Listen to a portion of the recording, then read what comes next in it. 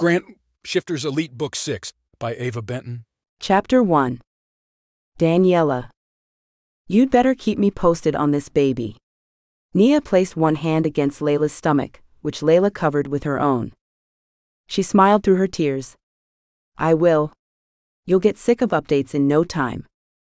I don't think that's possible. She wrapped her arms around our friend's shoulders and rested her head against Layla's shoulder. I love you. I stood off to the side and was pretty sure my heart would break. It felt surreal watching my best friend leave. And for Montana, of all places. But that was where Drew was going, and she had to be with him. I told myself to understand. I didn't think she actually wanted to leave us. She wanted to be with him. Two different things. It just so happened that one made the other impossible. Life happened that way sometimes. She turned to me. And you, gorgeous. Stop it, I grinned. My chin trembled. Take it easy on these new guys around here, huh? I've seen the way they follow you around with their eyes, practically drooling. Don't break too many hearts, okay? I'll keep an eye on her, Layla promised with a wink. I tried to joke with them. I didn't want Nia's last moments with us to be full of tears. We had been through too much together to end things that way. But I was never good at goodbyes, either. My chin trembled again, and my vision blurred as tears filled my eyes. Come here, you. Nia enveloped me in a tight hug, and I clung to her. Layla joined us and we stood there, locked together for a long time. I wished more than anything that she didn't have to go, but I understood why it was important to her. Some friend I would be if I made a big deal about it. She was happy, and I was happy for her. It was just that I was miserable for myself at the same time. Alice waited behind Nia. I reached for her when our hug was over. And you. And me. Thank you. I gave her a tight hug too. Thank me? For what? I should be thanking you.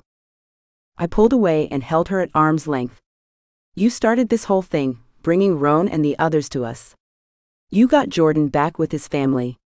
And now we don't have to be afraid anymore. All because of you.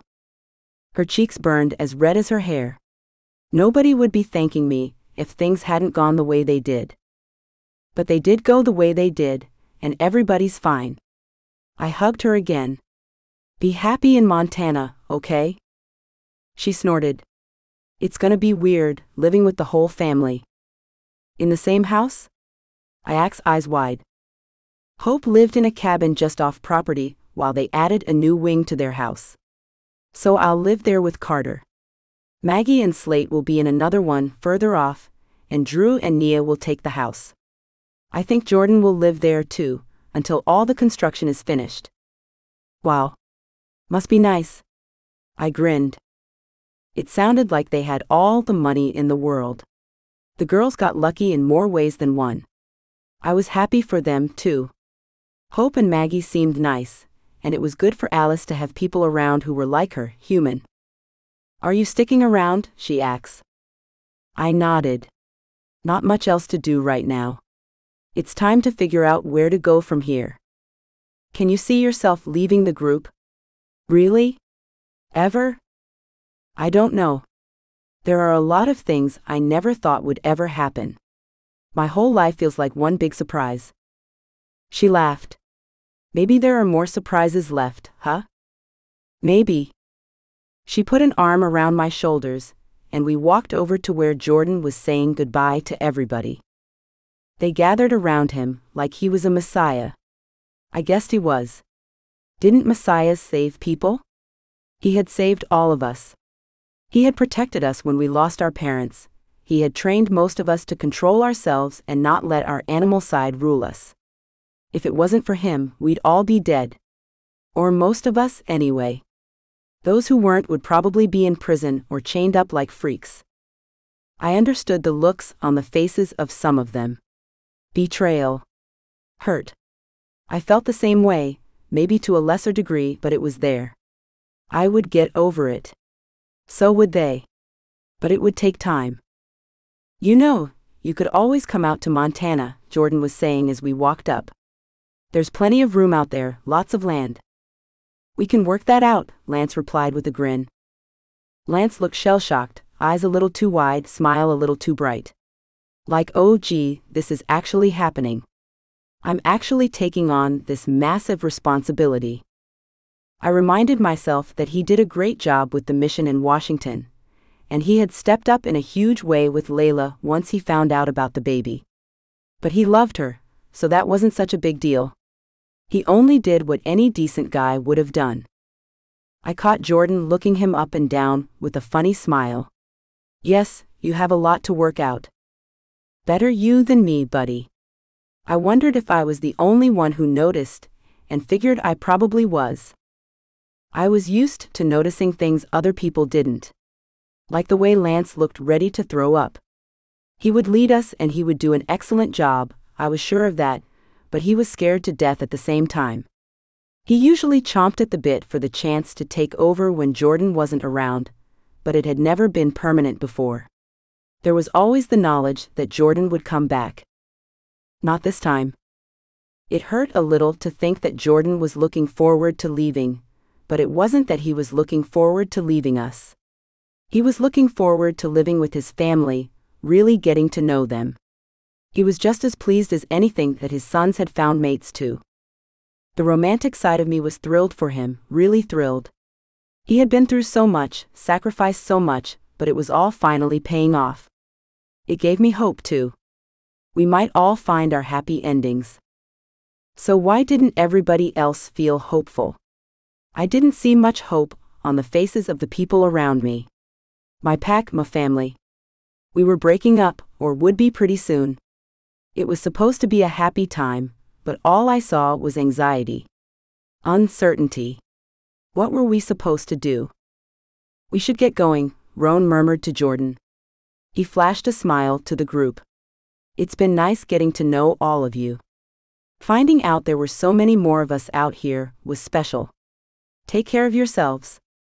He shook hands with Lance before getting in one of the large cars waiting to take them to the jet. They definitely traveled in style. My stomach clenched. They were leaving for real. I gave Nia one more hug before shooing her into the car with Drew. Layla would probably take her place. Nobody ever named Nia the alpha female of the pack, but we all knew she was. Somebody had to fill in the hole she was leaving. Layla would, just like Lance would fill in for Jordan, and somebody would take his place as unofficial alpha male to lead the group when Lance wasn't able to. Life would go on the way it always did. I just wish there was a place for me somewhere. The sun was warm, but that didn't stop me from shivering as I watched the cars pulling out of the campsite. Jordan waved one more time. Nia pressed her palm to the window, looking at Layla and me. I could barely see for the tears in my eyes. I felt a presence next to me. I didn't think they would really go. Doesn't that sound ridiculous? I glanced up at Grant, who stood with his hands in his pockets and his shoulders slumped. They said they would. That was the plan since we got back here. Yeah, I know, but it didn't feel real until now. I snorted. And you've been with us for what, 10 days? 2 weeks, he corrected. Imagine how we feel then, I whispered, watching as dust clouds rolled up into the air, marking the progress of the SUVs carrying Jordan's family away. I would have sworn somebody was squeezing my heart, it hurt that much. I can't imagine. You're right. He didn't say anything else, but he didn't need to. We understood each other. That was one thing I could count on. Even though I barely knew him and vice versa, we could look at each other and understand. I was good at reading people, and so was he. I'm happy for them, I choked out. I know. So why do I feel so bad? Because you're not a robot. You feel things. And you're gonna miss them. I already do. We turned away and followed some of the stragglers as they wandered off, away from the center of our part of the site. We would pack up and move on soon. Lance had already pointed out that we were wearing out our welcome. The owners of the camp didn't ask many questions, so that was a plus. But there was a limit to hospitality, and we didn't want to take things too far. Better for us to leave on our own than to be thrown out. Even I knew that. Everybody walked so slowly. They all looked a little lost. We had depended on Jordan for so long. I gave Lance what I hoped was a reassuring smile when I walked past his cabin. It used to be Jordan's, of course. Grant stayed by my side as I wandered down to the lake. "It's funny, being here without having to worry about patrols and all that," I said, kicking stones out of my way. "That's how it was before." "Yeah. We were waiting on the bad guys to come and get us, or try to. And they did try. 2 of them. Now we can just, I don't know, enjoy ourselves." He chuckled. "You make it sound like a bad thing." He was right. I guess it's not something I know how to do. Just being. I don't know how to just be. I know the feeling. You do. We stepped out of the woods and reached the shore of the lake. It was a little stony, a little sandy, but the water was cool on my feet once I took off my sandals. I wriggled my toes as the water lapped over them. Sure. Last time I was with my clan, we were at war, or close to it anyway. We always had to look over our shoulders. There was never time to just take a deep breath and be. I looked at him and smiled. "You can now." "You're right." He kicked off his shoes and splashed in the ankle-deep water. I squealed when some of it hit me and splashed him back. He was always so serious, sort of sad. Seeing him let loose was a fun change. But that had to end eventually. We stood there, smiling at each other like 2 kids. His eyes were so blue, so impossibly blue, like the sky just before twilight. We'd have to end eventually too, whatever weird thing there was between us. I bent down and cupped my hand, letting the water run through my fingers the way I felt like my life was running away from me. "I don't know what to do now," I whispered. I couldn't remember ever feeling so hopeless. He came to me and touched my shoulder. "I know how that feels. I think we all do." I looked out over the water, then further out to where mountains stretched up to the sky. It was supposed to be good, you know? When we dealt with the guys who were trying to find us, and when we destroyed the lab, it was supposed to make us all happy. I feel like I should be happy, but I'm not.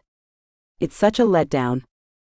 And I dreamed about the day I would be able to leave that lab, he confessed in a quiet voice. You have no idea how many times I dreamed about it, visualized it. Imagined what I would do to the doctors and soldiers. It got pretty bloody in my dreams. Well, that happened. I mean, you didn't get the chance to do it yourself, but I heard how nasty it got in there. It was a bloodbath, he murmured. I turned my head just enough to see his face. His jaw was set tight and his nostrils flared. And now? I asked. He sighed. Sometimes it's like I'm still there. I guess it's possible to feel one way when things are really another way. I guess so. Everything rose up in my chest, and I couldn't breathe all of a sudden. Like a wave rising up, until it crashed over me and drowned me. I've never felt this alone. I leaned against Grant's chest with a choked sob. You're not alone, he murmured. You have Layla. And all the rest of them. When his arms closed around my back, I didn't stop him. It felt natural, and I needed the comfort so badly. And you have me, if that means anything. It means a lot, I whimpered between sobs. It did mean a lot. More than I knew what to do with. Daniela. Where were you guys earlier? Layla raised an eyebrow. I was walking again, this time with her. She needed the exercise, what with being pregnant, and to stretch her legs. Sometimes they ached for no reason. The doctor Mary had helped her find, around an hour away from our camp, told her that would happen sometimes. That she needed to keep walking, to keep them from swelling. Otherwise, she was as healthy as could be. It was such a relief after what she went through in the lab. Me and Grant? You know I'm talking about you and Grant. She elbowed me. Come on. Walking. Like we are now. We went to the lake and goofed around for a little bit. Goofed around? Or fooled around? She giggled. Goofed. Just goofed. He's fun to be with. And I think he needs a little more fun in his life too. He's so serious all the time, did you notice? I can't say I know much about him. I haven't spent the time with him that you have. Ha ha.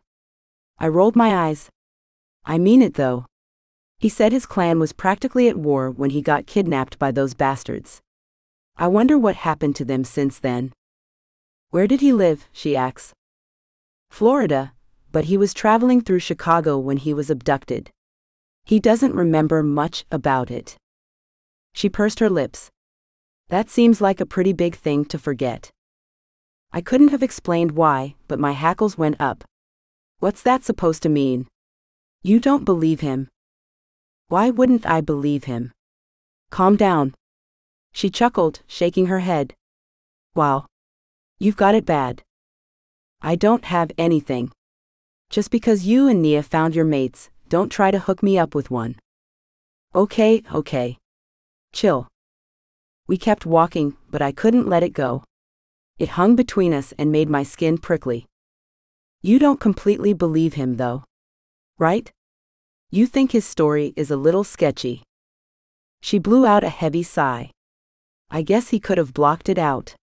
He doesn't even know how long he was in the lab, so who knows what they did to him or what they gave him. He might have lost a massive chunk of his memory. I wouldn't put it past those sick creeps. She rubbed her arms like she suddenly felt cold, even though the air was balmy. I shouldn't have even brought it up. I'm the one who acts, remember? Don't worry about it. I only spent a little more than a day there. I have nothing to be freaked out over, compared to some of the others who were in those cells. I guess. But that doesn't mean you didn't go through something awful, just because it wasn't as bad. She sometimes had nightmares. Then again, it had only been 2 weeks since we came back from Washington. I remembered a song my mom used to sometimes sing. About time healing everything. I linked one of my arms with hers. I keep wondering when he's going to want to go back home, I admitted.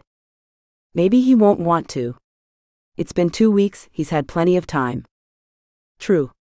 Even so, he would tell you if he was thinking about it. Right? Yeah. I guess so. You sound worried. No joking, what's on your mind? He said his clan was near war, if not fighting one. When he was kidnapped, I mean. Right. You said that already. I chewed my lip as I tried to figure it out. So why hasn't he gone back yet? I mean, if it were me, I'd be on the first flight. He can't just hop a plane. He doesn't have any money. True. Okay. So I'd hitchhike. Or walk. Or shift and run the whole way. Hide on a truck or a freight train. Something. You couldn't keep me away. I'd want to know what happened to my clan. You're right. I'd want to do the same thing. We walked along the gravel path between 2 rows of trees for a spell in total silence. For a while, all I heard was the sound of our feet crunching the gravel, and the birds saying goodnight to each other before the sun went down. But you know what? She added after a long time, he went through a lot. He might not be the same person now that he was before. You don't know him. Not the full him. Just the Grant who exists now. That's depressing, I muttered. It doesn't have to be. What if he doesn't want to be that other person anymore? This could be a new start for him. Just like it's a new start for all of us. She giggled softly. You could both start over again. Together. I warned you. I know. I shouldn't try to throw the two of you together. Sorry, but I want my friend to be happy. I can't help it. Nosy. Stubborn. We burst out laughing, and that was good. I needed to feel like we were still close, even though her life was so wrapped up in her pregnancy and Lance and helping him step up into his new position. If I had grown up like a normal human girl with friends and a love life, I would be used to dealing with my friends hooking up with guys and moving on to new things by now. But I had lost out on all those times, just like most of us had. Will we ever catch up with the rest of the world? I wondered. Catch up? I mean, will we ever be like the rest of the world? Like humans our age? I feel like I'm at a disadvantage. I have no work history. I don't even have a valid driver's license. We've been so cut off from the rest of the world. Where do we start making things normal? What's normal, though? So what if we're not the same as the rest of the world? She would never understand how it felt to want to be like everybody else because she was comfortable being herself. Miss Flowerchild, dancing under the full moon like her mom taught her when everything in her life fell apart. And that was all right for Layla if it made her happy. It just wasn't enough for me. Yeah, I guess so. But I need to be able to get a job one day. Granted. You could always go back to school, right? I shrugged. I guess. I mean, what would I do? I'm not good at anything. I was never very good in school. She took a few steps away from me, then stopped with her hands on her hips. Are you kidding? Or are you that unaware of yourself? I looked myself over. What are you talking about? She laughed, shaking her head. You've been living in the woods for like weeks and weeks. We were on the beach before that, and in the desert before that. We bathe whenever we can, wherever we can, and wash our clothes whenever we come across a laundromat, which doesn't happen nearly enough. And you look like you just walked out of a salon in LA or something. I do not. She walked around me in a slow circle. Your hair has that beachy wave thing going on, which most girls would kill to have. I let it dry in braids after I wash it. And you wear a sundress and sandals, like you're on your way to a garden party. You even have a cute little sweater tied around your waist that matches the color on your finger and toenails. I like to match. Yeah, well, you look fantastic. Always.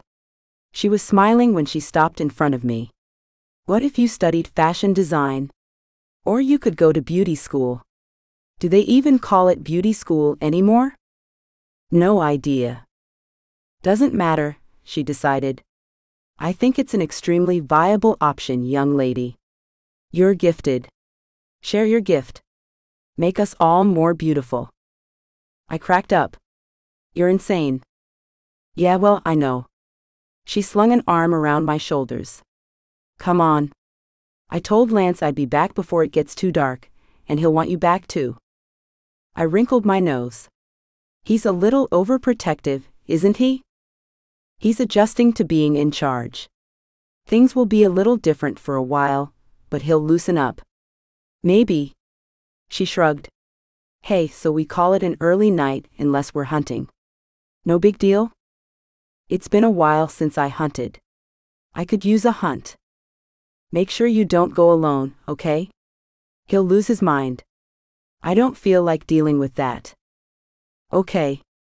I dropped her off at the cabin she shared with Lance and watched with a sad smile as she walked in. No matter what happened, she had him and they were happy.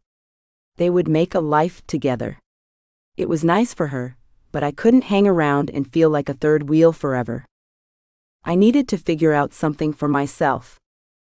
Carl and some of the other guys were putting together the night's bonfire and talking about going for a hunt later. I didn't want to go with all of them. Some of the guys tended to forget they weren't the only ones out there and didn't leave much for the rest of us. Maybe something Lance could talk about with them, since he wanted to be such a great leader. It wasn't until I walked around our section of the campsite that I figured out I was looking for Grant. Since when did that happen? I liked checking in with him at the end of the day. It was nice to talk with him about nothing important. I remembered the conversation I had with Layla and wondered if it was time to talk about important things. Like why he didn't want to go home. Chapter 3. Grant. Wake up, Grant. I pried my eyes open and blinked against the bright white light shining in them. It felt like knives driving into my brain. I winced and tried to turn my head away, squeezing my eyes shut. Anything to make the pain go away. Still light sensitive, the voice near my head murmured. The clicking of a keyboard. Then, Grant, would you say the sensitivity has gotten worse since yesterday? I don't remember, I groaned, struggling to get away from that sharp, horrible light. Why wouldn't they turn it off if they knew how much it hurt? You don't remember yesterday, the voice murmured. Who was that? The doctor. Right. I was in the lab, like I had been for weeks. Months even. I had no idea how long. They came in and shaved my face every day and trimmed my hair too, so I couldn't even use that as a way to mark time. No, I grunted. Was I not speaking English? A whispered conference. I wasn't giving them the answers they had expected. But the doctor sounded excited. I could hear it in the way his voice kept getting louder, even though he was still trying to whisper. Probably one of the many things they were giving me was screwing with my memory. I had lost track already. They were shooting me up with so many different things. I used to try to fight it. I used to struggle and growl and spit at them. I even shifted the first time they made the mistake of releasing my restraints. That was a lesson we all learned the hard way. I wouldn't shift again. What they did to me hurt too much. It was easier to let them do what they wanted and hope it would all be over soon. I wished they would kill me, either on purpose or accidentally. It didn't matter as long as I didn't have to feel the pain anymore. We'll be testing your pain threshold later today, Grant. The doctor's voice was smug, like he was proud of himself for tying me down and torturing me. I ground my teeth and glared at him, even though the light was still stabbing my brain and it was easier to keep my eyes closed. I heard my heart rate picking up speed. The beeping got faster, faster and louder, until the sound filled the room and echoed off the hard walls and floors and tried to tear my mind apart. No. I woke with a start, covered in cold sweat. My pillow was soaked with it. So was the thin sheet under me. I had already kicked the blanket off and tangled it around my ankles. I stared up at the ceiling of the tent, breathing like I had just run a marathon. It's okay. You're out. You're out. You're never going back. It was my new mantra. I said it to myself every night, sometimes more than once. Every time the nightmares woke me up. It was useless to try to fall back asleep in a sweat-soaked sleeping bag. I rose and shook everything out, then pulled on a pair of cargo shorts and left the tent barefoot. Smelling the fresh air, looking up at the open sky, these things helped push the rest of the nightmare out of my head. For the time being. The rest of the camp was asleep, the way people usually were in the middle of the night. I looked at the wristwatch. No way I would ever let myself go without knowing what time it was ever again. I needed to know. I needed to hold on to all the real things I could. 4:30. Nowhere close to dawn. I sighed deeply and wondered what to do until then. And after that. And the next day. A walk to the lake was pretty much the best option, so I started through the thin patch of woods between the camp clearing and the deep, cool lake. The idea of hunting crossed my mind, but I didn't think I would ever hunt alone again after what happened the last time I tried it. Especially not in a place I didn't know like the back of my hand. I peeled off my shorts and waded into the lake without thinking about it. I needed to wash off the dried sweat. I wished I could wash off the memories. Not just of the dream, but of what caused it. There were too many. I didn't know where to start. The smell of antiseptic. The way I could taste saline in the back of my throat whenever somebody flushed the line in my arm after injecting me with something that would screw with my brain or my body. That painfully bright light. I had the feeling I would like dark rooms for the rest of my life. I dove deep into the water and let myself rise slowly to the surface. I was completely alone in the center of the lake with nothing but water under me and the sky above me when I broke the surface. I let myself float on my back for a while, so I could stare up at that dark sky with the thousands of stars that looked down at me and probably remembered more about me than I did about myself. It wasn't that I didn't remember anything from my life. I knew I was an Everglade. I knew my home was in Florida. Vincent was the head of the clan. Pretty simple stuff. It was what happened after that night outside Chicago that was a blur. Maybe that wasn't a bad thing. Maybe I remembered deep down inside, and the part of my brain in charge of keeping me sane knew it would be better if the memories never came out. I was fine with that. The little bit I did remember through my dreams was bad enough. I should go home, shouldn't I? The stars didn't have an answer. Nobody would. I'd have to answer for myself, not like I didn't know the right thing to do. I had to go. My clan was at war. But if Bradford Eastwing thought I was dead or at least gone forever, that wouldn't be a bad thing. It would be the best thing. I couldn't go home, knowing what he expected from me when I got there. The thought filled me with shame. I wasn't that sort of guy. A real man didn't run away from problems. Dad taught me that, and Vincent lived by it. I used to live by it too. But it was one thing to tell yourself in theory that something was wrong, and another to experience actual, serious, life or death shit, and try living by the same principles. I had never faced anything like the trap Bradford set for me. It had sort of wiped everything clear, and destroyed everything I thought I knew about myself. My skin was starting to prune. I turned from my back and swam to shore with long, slow strokes. Stretching my muscles still felt good after being locked up for so long. I wasn't even fast on the hunt anymore. Time would take care of it, just like it took care of all sorts of things. Except guilt. I felt a pang in my chest that I knew had nothing to do with the exertion of swimming across the still water. It would be morning soon. Right away, I pictured Daniela in my mind and smiled as I stepped onto the stony shore. Funny how she was the first person I thought of. I looked forward to seeing her again, even though I had only just seen her the day before, and every day before that for 2 weeks. Whenever we said goodnight, I looked forward to seeing her again in the morning. I thought about the guys back home and what they would think if they knew about her. She was gorgeous, so they would assume it had to do with that and only that. Sure, she was the most beautiful girl I had ever met. I didn't think there were real live girls as beautiful as her. But it wasn't just the face or the body. And that was where the guys wouldn't believe me, or if they did, they'd laugh themselves sick. Liking a girl because she was a good person.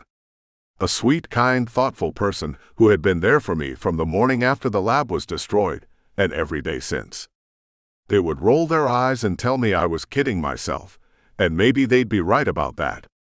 Maybe I was trying to make myself feel better for already caring way too much about her.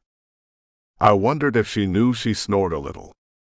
I passed her tent, which used to belong to her and Layla, before Layla started sharing quarters with Lance. I could hear her soft snores coming from inside, and the sound made me smile to myself. She would probably be embarrassed if she found out. It would be my secret. I was used to having them, but nothing as innocent as this one. I sat down on the leaf-covered ground in front of the tent, legs crossed. I wasn't waiting for her, and I knew it looked like I was. Anybody who passed by would assume I was a stalker. I just wanted to be sure she was okay. Something about sitting out there, guarding her, made me feel more like myself. Like one of the good guys. You and I both know why you need to do this. Bradford's voice rang in my mind. I shook my head, hoping to clear him out, but he was in too deep. His claws were hooked in, and there was no pulling them out. I remembered feeling cold inside, like ice was forming in the pit of my stomach and only getting worse the longer I looked at him. The longer I breathed the same air he breathed. I had never been in his office before that moment, or in the club he owned. We Everglades made it a point to steer clear of him and his nasty crew. And they were nasty bastards too. They'd sell their own mothers if it meant making a profit. You can't make me, I'd muttered, even though I knew he could. And he knew I knew. That was why he had smiled even wider. We'll see what the police think about it. Not to mention Vincent. What will he say when he knows you were the one who got his best friend killed? I clenched my teeth and told myself to forget it. Bradford didn't know I was alive. If I could stay away, I could start again. Maybe with Daniela, maybe without her. Either way, I didn't have to be under Bradford's thumb so long as I never showed up on his radar again. And I had no intention of doing that. Chapter 4. Daniela. Lance sat down hard on the edge of the bed. That makes 4 more of us moving on. Deep frown lines creased his forehead. That's a good thing, isn't it? Layla sat at the table near the window. They feel like they can move on to other things. They feel secure enough now. Yeah. I know. He was still frowning, though. What's the real problem? She asks. Hey. I can leave, you know. This sounds like it's getting personal. I edged closer to the door, looking back and forth at the two of them. No. Lance smiled, though he still looked tired and discouraged.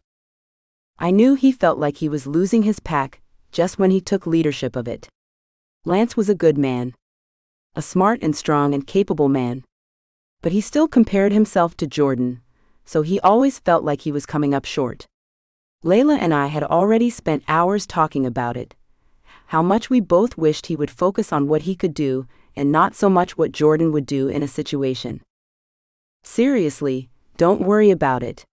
But Layla didn't look at me when she said it. She stared at Lance, concerned. One of her hands stroked her belly, which was starting to pop a little already. When I was being really honest with myself, in my heart of hearts, I knew I envied her.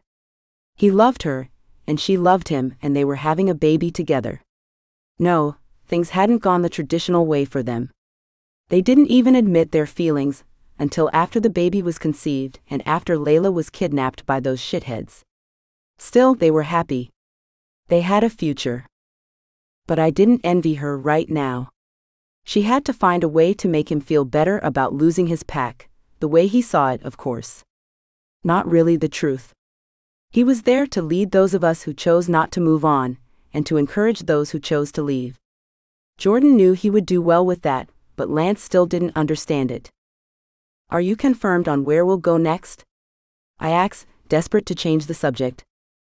Yeah, Jordan already staked out that spot in Santa Barbara, he reminded me. We'll go there for a while before moving on. Have you given any thought to my idea? Layla asks in a soft voice. Can we talk about this later? He asks. I'm totally ready to leave whenever you give the word, I reminded them. Don't sweat it, Layla said with a scowl. There was so much tension flying back and forth between them, I would have sworn I saw actual sparks. I wondered what her idea was, and would have bet just about anything that it had to do with Montana. Following Jordan and his family there. It made sense, and Jordan had offered, but no way would Lance do that unless he really had to. I would have bet anything on that too. Okay. So, when are we pulling out? I asked, still trying to keep things light. It was getting harder and harder, and I was starting to feel ridiculous. Oh. 4 days? Sounds good. I'll make sure everybody's aware. Great. Thanks. It was time to go. There was a fight brewing. A great big fight that I'd probably be able to hear from my tent if I listened hard. I didn't intend on listening hard. I intended to get the hell out of there and pretend not to notice that the two of them were ready to get into it. Just as my hand touched the doorknob, it turned. I jumped back. Carl stuck his head in. Sorry to bother you, but there are 2 guys here. They're looking for somebody they lost a while back, and think he might have been one of the prisoners back at the lab. Lance shot up off the bed. They seem trustworthy? He asks. They're like us, he said. I could smell it on them right off. The story makes sense. Send them in, he said, shooting Layla a warning look. He wanted to make sure she was safe, just in case the shifters weren't trustworthy. She got up and stood behind him. In walked 2 men. I could smell the animal in them too, but the sight of them was enough to convince me. They were bigger than the average human in every way, tall, impossibly wide shoulders, muscles bulging everywhere. One of them had a thick mane of blonde hair, which just about begged for fingers to comb through it. Geez. Clearly, I hadn't had sex in way too long. How can we help you? Lance asked, standing with his feet shoulder-width apart and his hands clasped behind his back. All business. My name is Jace Everglade, the blonde said. This is my cousin Cord. Both of them had golden eyes, almost supernaturally golden. Beautiful. Maybe you've heard of our clan, Cord said. I frowned and glanced over at Lance. He nodded firmly. Sure. Some friends of ours did a little work for your clan not long ago, down in Florida. That's right, Jace said with a slight smile. My father hired them to protect a human. And we're looking for one of our own. Wait a minute. Lance looked at Cord, then back at Jace. Are you telling me we have Everglade here? Cord held up his large rough hands. We're here in hopes the person we're looking for is with you. As far as we know, he disappeared outside Chicago, Jace explained. At the time, things were pretty tense within the clan. We were at war with another clan and my father didn't want him traveling. Too risky, you know. But he insisted because he said he wanted to help somehow. Make sure our Midwest branch was in a strong enough position to send extra bodies our way. Dad let him go. And we haven't seen him since. We know it's a long shot, Cord added, but it was something we had to follow up on. News got out about your group destroying that lab and setting the prisoners free. Good work, by the way. Yeah, great job, Jace agreed. We thought it was worth checking out. Maybe he was there. I mean, yeah, the lab was in Washington, and he was last seen in Chicago. Cord trailed off with a shrug. I felt sorry for the both of them. They wanted their friend back and were grasping at straws. Layla smiled, but it was a sad smile. Nobody released from the lab claimed they were affiliated with your clan. I'm sorry. We figured. It was worth a shot. Jace's hands found his hips as he blew out a long, depressed sigh. This was our last chance that Grant was out there somewhere. We had to try. Grant? Layla's head snapped around as she glared at me. Wait, Grant. We have a Grant here, Lance said. I mean, not to get your hopes up or anything, but there's a man here by that name. Blonde, blue eyes, girls are always drooling over him. Wolf Shifter. Cord and Jace both winced. Close, Jace said. Grant was a tiger. And for some reason, that was a relief. I didn't know how to feel about how relieved that made me. Grant wouldn't leave with them, because he wasn't who they were looking for. Lance shook his head. I'm sorry. No tigers here. I guess we should have cleared that up first, Cord chuckled darkly. Thanks anyway. We're sorry we wasted your time. Not at all, Layla said as she stood. We're going to have a barbecue tonight. You're welcome to stay. Lance nodded in agreement. That sounds good, Jace said, shrugging. Cord grinned. Well, we're not flying back out until tomorrow, he said. And I could seriously go for some barbecue. And we could seriously use more hands to help set up the fire pits, Layla laughed. I laughed too, even though I felt sorry for them. The relief of knowing Grant wasn't leaving overshadowed my sympathy. That wasn't like me at all. There were voices outside the cabin, probably the rest of the group getting the fire pit set up for the barbecue, and they grew louder when I opened the door. I had to shield my eyes against the light from the late afternoon sun streaming down. Grant was out there helping. I waved. He smiled. Until he saw who was behind me. Holy shit. Cord hissed. It's him. I don't believe this. Oh my God. Jace jumped down the rickety stairs and practically sprinted over to where Grant was standing. Cord too. They nearly tackled Grant in their excitement. Wait a second, Layla said, holding her hands to her head like she didn't believe what she was seeing. They said they were looking for a tiger, Lance muttered, shaking his head. I don't get it. He's definitely not a tiger. Right? Right, I whispered. But just the same, the two Everglades practically pissed their jeans when they saw him. What are the odds that he has a doppelganger? I need to figure this out. Lance went to them. Everybody was watching at that point, and he had to elbow his way through the onlookers. Layla came to me, putting a gentle hand on my arm. It doesn't make any sense, but they believe it's him, she said.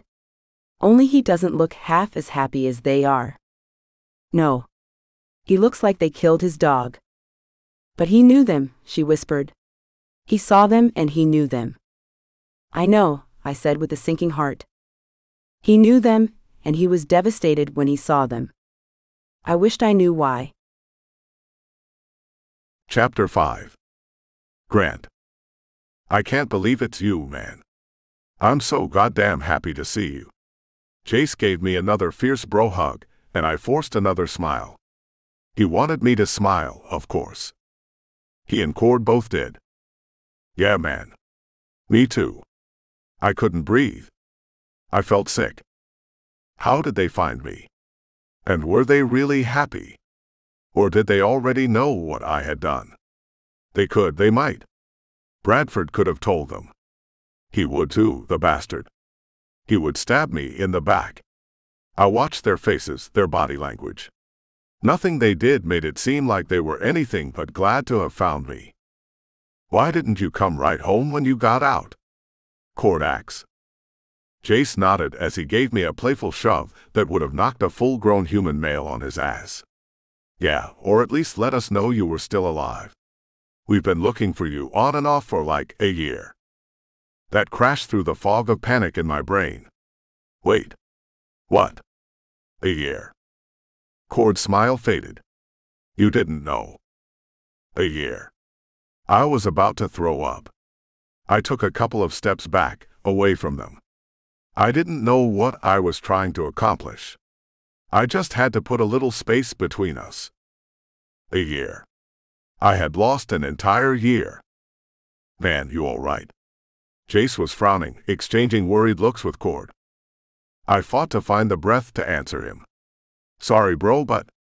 I put a hand on my chest and forced myself to take a deep breath to the count of 4, then hold it for another count of 4. One of the tricks I had picked up in the lab to keep from losing my shit, especially when they had wanted me to lose my shit. Holding on to control had been the only little way I could fight back. But what? Jace put his hands on my shoulders, sought out my eyes. Hey. Look at me. But what? But. I didn't know until now how long I was there. A year. I was a year older. I had missed everything. Football season, baseball season, the holidays. All of it. You didn't know. How could you not know? They looked at each other, like I had just started speaking in tongues or something. They wouldn't let me know what day it was, what month. What year. Fuck it, I didn't even know what time it was. Ever. My voice sounded dead. Wow, buddy. I'm sorry. I didn't know. Cord rubbed a hand over the back of his neck, grimacing. That sounds like hell. Yeah, well, that's just for starters, I chuckled without any humor. It wasn't a funny situation. You gotta give me a minute to catch up in my head. A year. Fuck me. Jace looked around and pointed to a picnic table with a long bench on either side. Here. Let's sit. I thought he might help me walk over there, like I was a cripple all of a sudden. I made it a point to wave them off and walk there on my own. I didn't know where to start, and neither did they. I saw it written all over their faces. They hadn't expected me to drop that on them. Well, good, because I hadn't expected them to show up and ruin everything I had been planning. Planning was probably the wrong word. It implied steps and a process. Hoping was more like it. You don't know anything that's happened to the clan in the last year. Cord axe, sitting across from me. No. I don't know anything that's happened anywhere. To anybody. Whoa. He looked at Jace, who cleared his throat. Hang on. First of all, how are you feeling now? Like, are you okay? Wait a minute. He looked at Cord, then back at me. They said there weren't any tigers here. Just wolves. What the hell did that mean? I took a deep breath. They wouldn't understand. It's something I'm still trying to get a handle on. Not being a tiger anymore. I don't understand. How is that possible? We don't just randomly change. Cord's eyes widen. Do we? No, we don't, I said, shaking my head. So, they were doing tests on you, Jace murmured, staring at me. Talking more to himself than he was to either of us. They fucked with your DNA.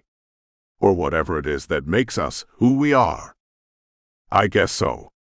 Not like they ever told me what they were doing. But it's as good an explanation as any. They were always injecting me with stuff.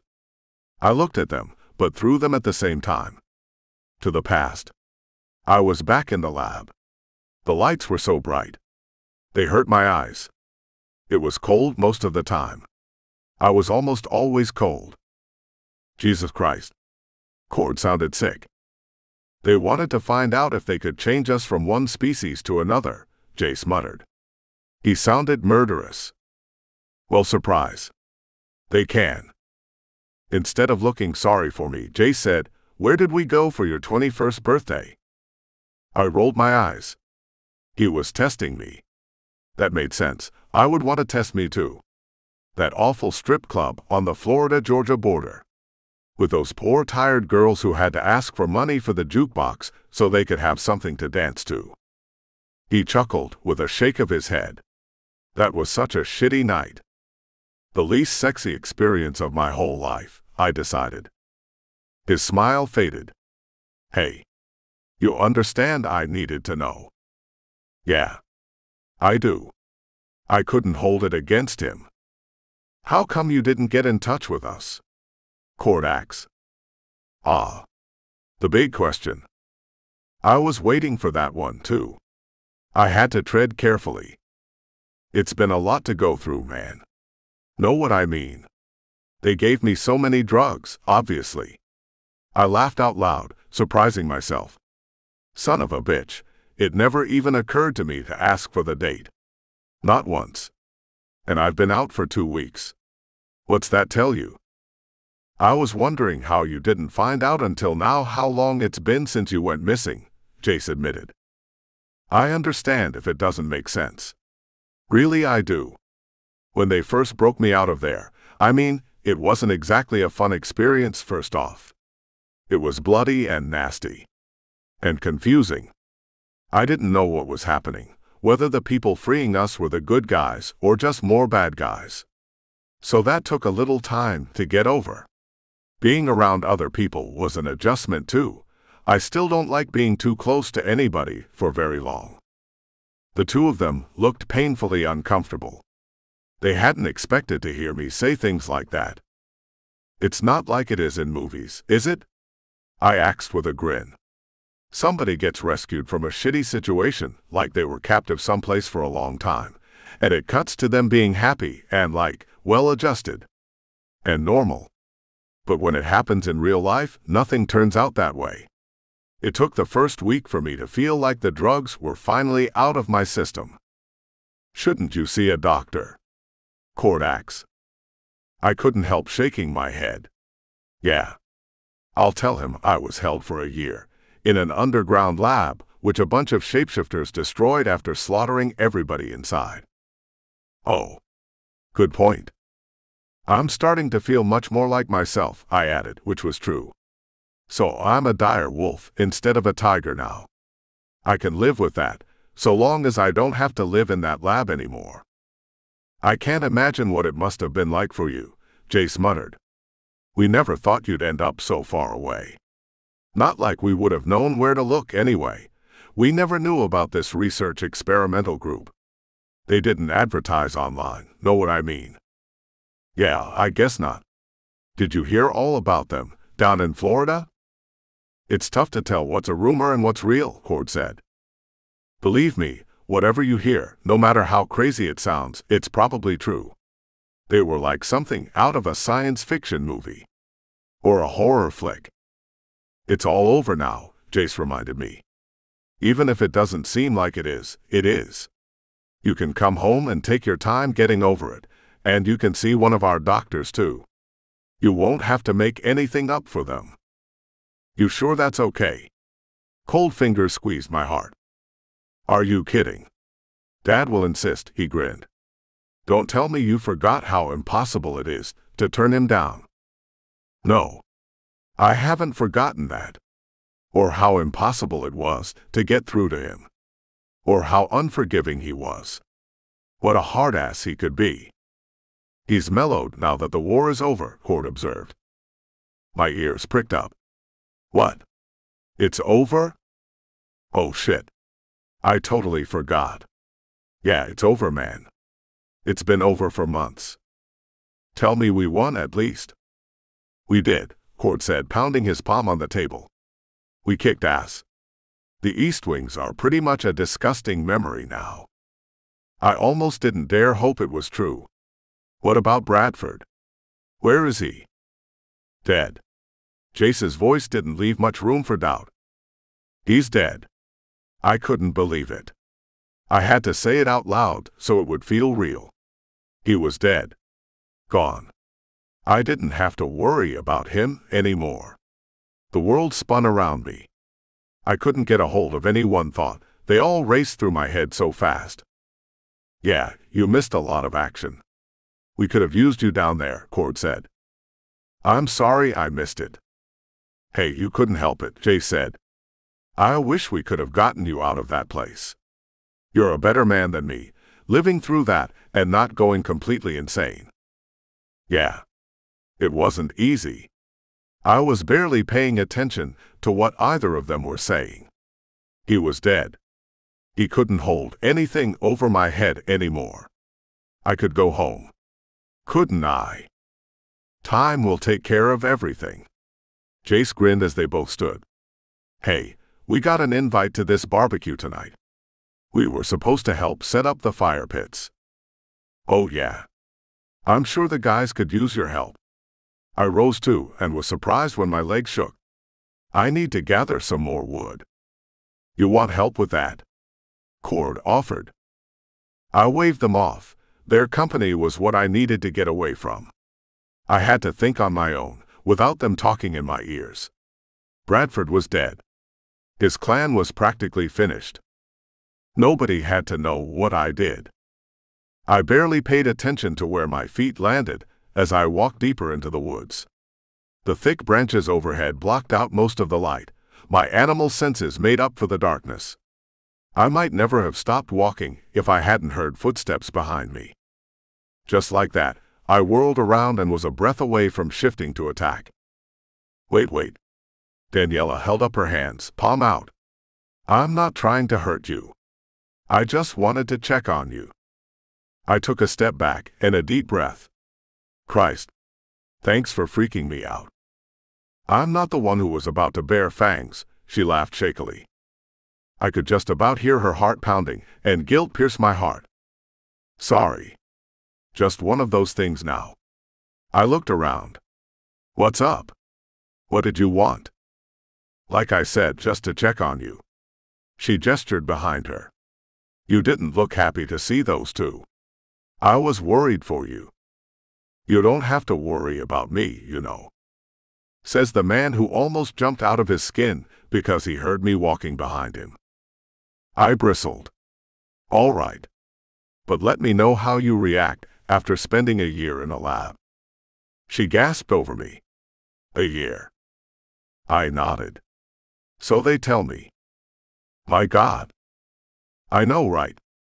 Imagine hearing something like that. Losing a whole year.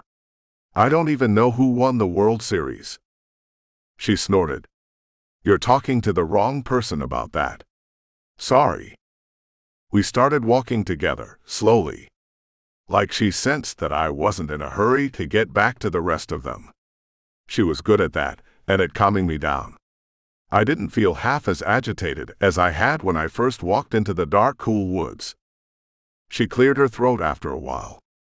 I guess you'll be going back with them then. She caught me off guard. I hadn't expected her to bring that up. Or to sound so sad when she did. I looked at her of the corner of my eye. I don't know. You don't? She sounded stunned.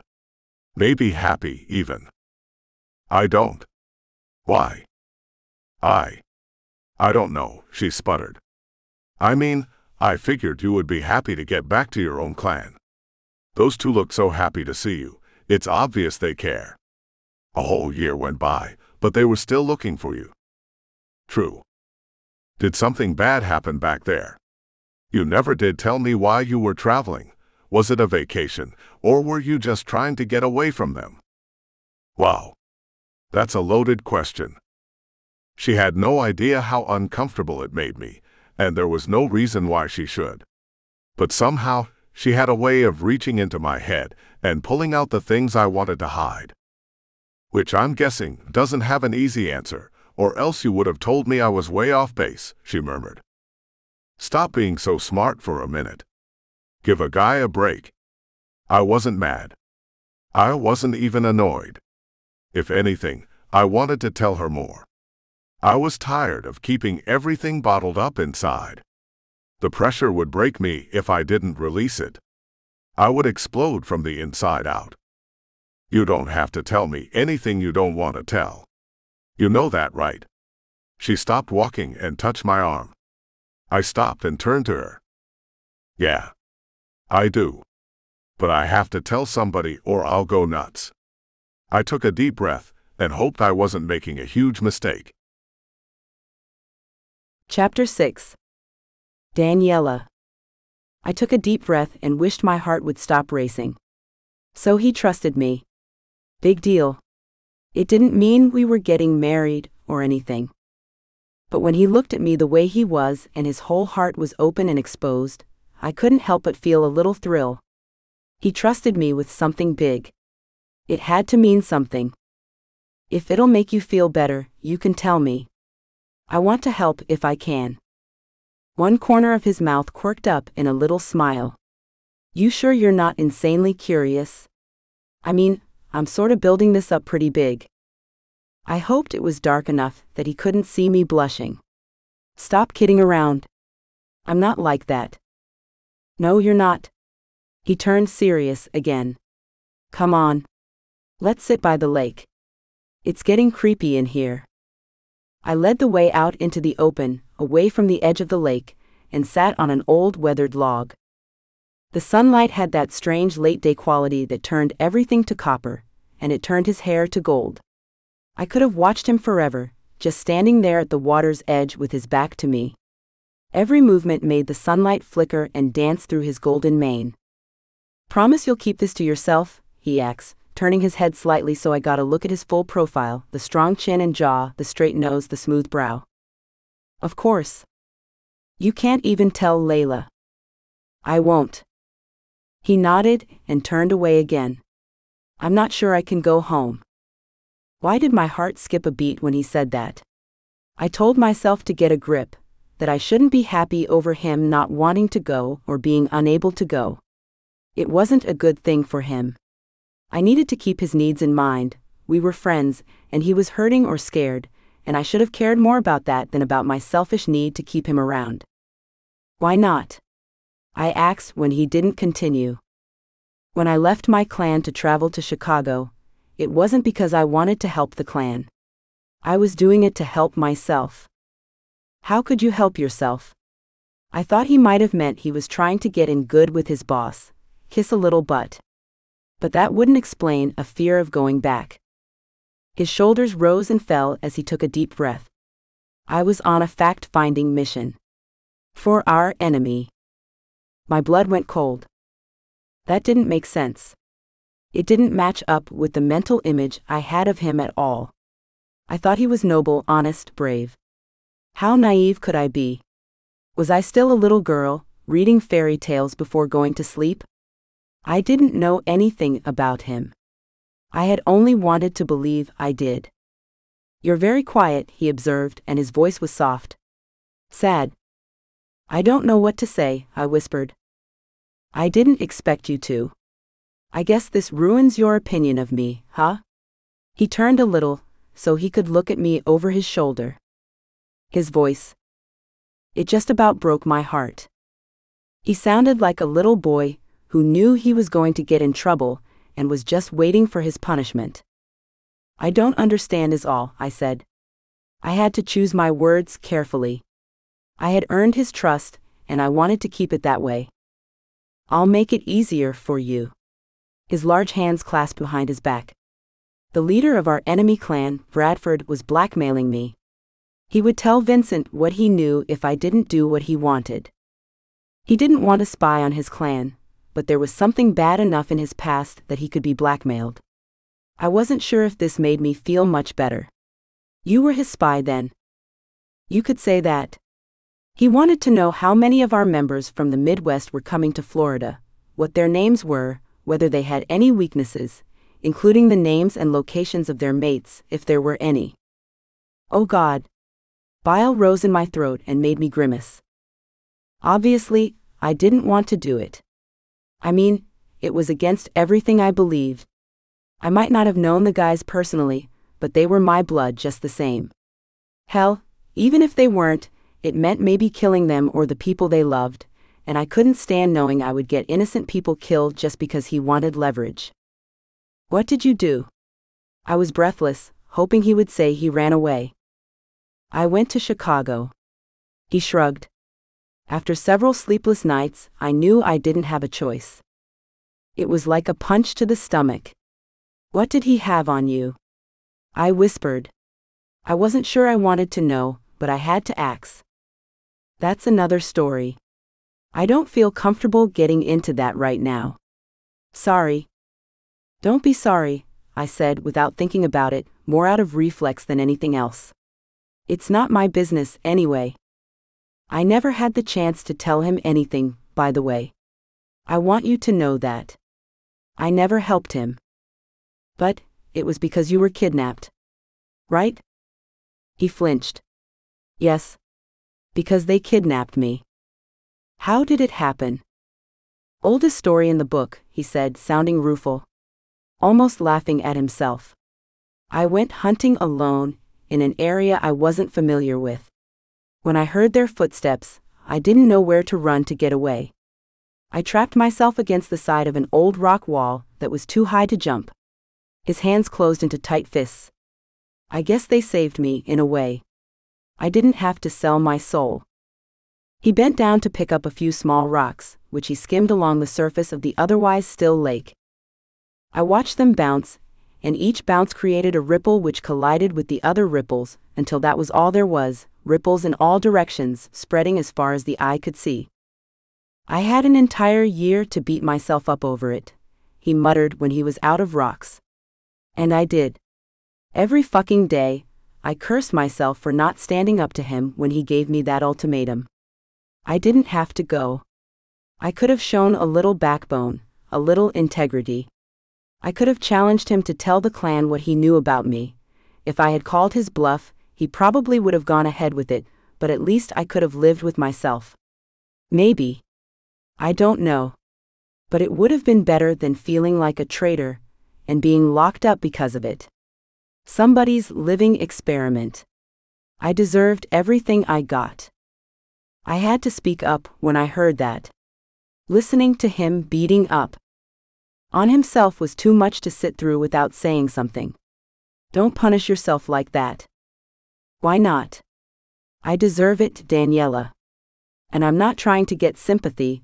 Honestly, I don't expect you to feel sorry for me. I won't hate you either, if that's what you're trying to get me to do. No, I don't want you to do that either, he murmured softly. I got up from the log and went to him. Look. You did more than pay the price for taking that trip. And maybe that was the price you had to pay. I don't know. I don't guide the universe or anything like that. Ask Layla about that sort of thing. It's not my specialty. But I'll tell you this, you're a good person. I can feel it, and I'm very good at reading people. That ass had you in a corner and he used you. He sounds like a terrible person. Evil, really? He was. He's dead now. Good. He deserved whatever happened to him. I couldn't believe how worked up I was, heart pounding, breathing heavy, blood pumping so fast it made my head hurt.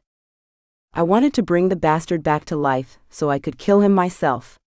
When I imagined Grant cornered, in pain, unable to sleep because he couldn't figure out what to do, tied down to a metal cot with a line in his arm, getting pumped full of drugs that changed who he was, I couldn't help myself. I reached up, turned his face to mine with both hands and stood on tiptoe so I could brush my lips against his. It was a gentle, tentative kiss, and I was scared to death that he would push me away, but I couldn't help myself. I had to show him that I understood what he did and that I didn't judge him for it. He didn't pull away. Instead, he slid his arms around my waist and pulled me in until my body was pressed against his. The rapid beat of his heart matched mine as my arms closed around his neck. I couldn't believe it, it wasn't all in my head. He wanted me to. Or at least, he needed the little bit of comfort I was able to give him in that moment. It would have to be enough. I ran my fingers through his hair and heard the soft groan in the back of his throat as our mouths moved over each other. When his tongue slid along my lips, a shudder ran through me and I melted against him. It ended much too soon. He pulled away, not totally, but enough so that the kiss ended. My head spun. I leaned against him, my forehead to his shoulder. "I'm sorry," he whispered between gasps for air. "You don't have to be," I whispered back. "I started it." "Yeah, but I shouldn't have let you. I know you're just trying to make me feel better." I looked up at him. His eyes seemed even darker than usual. Like the shade of blue the sky turned to just before it got dark. I grimaced. "No. That's not it. Don't you know how much I've been wanting to do that? Or do you think I tag along in the dark after every shifter I meet?" He snorted gently, grinning. "Even though you know what I did? I know you had your reasons, whatever they were.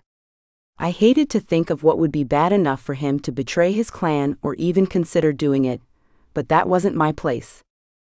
He would tell me when the time came, and we could deal with it then. For the time being, I was still in his arms and everything I didn't even know I wanted was coming true. And I wouldn't ruin it." I rested one hand on his chest and felt the sure, steady beat underneath my palm. "I trust this. I believe this is good." His eyes searched my face. "Are you even real? You're the one with his arms around me. What do you think?" They tightened ever so slightly, and I smiled just before he lowered his head again. Footsteps crashing through the woods broke the magic of the moment, and he let me go just before Layla broke through the line of trees. "There you are. Jace said something about you bringing wood for the fire pit. I was scared to death when you didn't come back." I glared at her with my hands on my hips. "So you came looking for him all by yourself? Not a smart move, lady." "Oh. Yeah. I guess you're right." She blushed as he walked past on his way to gather wood. I saw right through her, but waited until he was out of earshot. "You are such a little sneak," I hissed. She blushed harder and bit hard on her bottom lip. "What do you mean?" "I mean you're a terrible liar, for one thing, and I know you wanted to see what we were doing." She shrugged. "Hey, I didn't see anything." She reached for me, and the thumb she swiped over my cheek came back pink and shiny. "Your lip gloss is smeared, by the way. And the twigs and branches Grant picks up won't be the only wood he's carrying. Just saying. I think it'll take a minute for him to, calm down." It was my turn to blush furiously, even though I couldn't help giggling a little, no matter how hard I tried not to. I was too damn happy to hold it in. Her laugh rang out. "Don't worry. Your secret's safe with me." She took me by the hand and led me back to camp while my mind spun, and I wondered what would have happened if she didn't interrupt us. Chapter 7. Grant. I couldn't stop watching Daniela. Whenever she moved, no matter what she was doing, my eyes wanted to follow her and memorize everything. The way she smiled. The way her hair swayed when she shook her head, showing off the colors underneath the top layer of blonde. Everything about her was special. Even the way her tongue darted out, to lick a little bit of sauce off the corner of her mouth. Lust uncoiled deep inside my core, and I didn't realize I had unconsciously licked my lips until I tasted the little bit of sauce left on them from the meat I had just eaten. Her eyes found mine like she felt me watching, and she smiled before ducking her head. Shy, maybe a little flirtatious. I imagined throwing her over my shoulder and charging into my tent with her. Not letting her leave until the sun came up, doing all sorts of things to her. So, what do you think? Jace asked, snapping me to attention. God damn it, I hadn't heard a word he said. He looked across the fire pit to the other side, where Daniela chatted with Layla and another one of the girls. A familiar, knowing smile spread across his face. Ah. Okay. I get it. You don't get shit, I muttered, punching his shoulder lightly. Right. I guess not. He rolled his eyes but let it go. I was asking when you want to get rolling out of here. Do you want to fly back with us? Our flight's scheduled for tomorrow. We could probably get you on it. Just like that, my heart felt like a lead block. That soon? Hey, it's up to you, he said. I understand if you have business you need to take care of here. He tilted his head in Daniela's direction. But I do think you should get a move on too.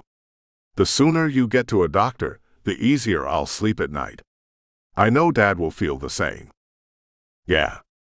Your dad? I called him earlier, he said, totally missing the dead sound of my voice.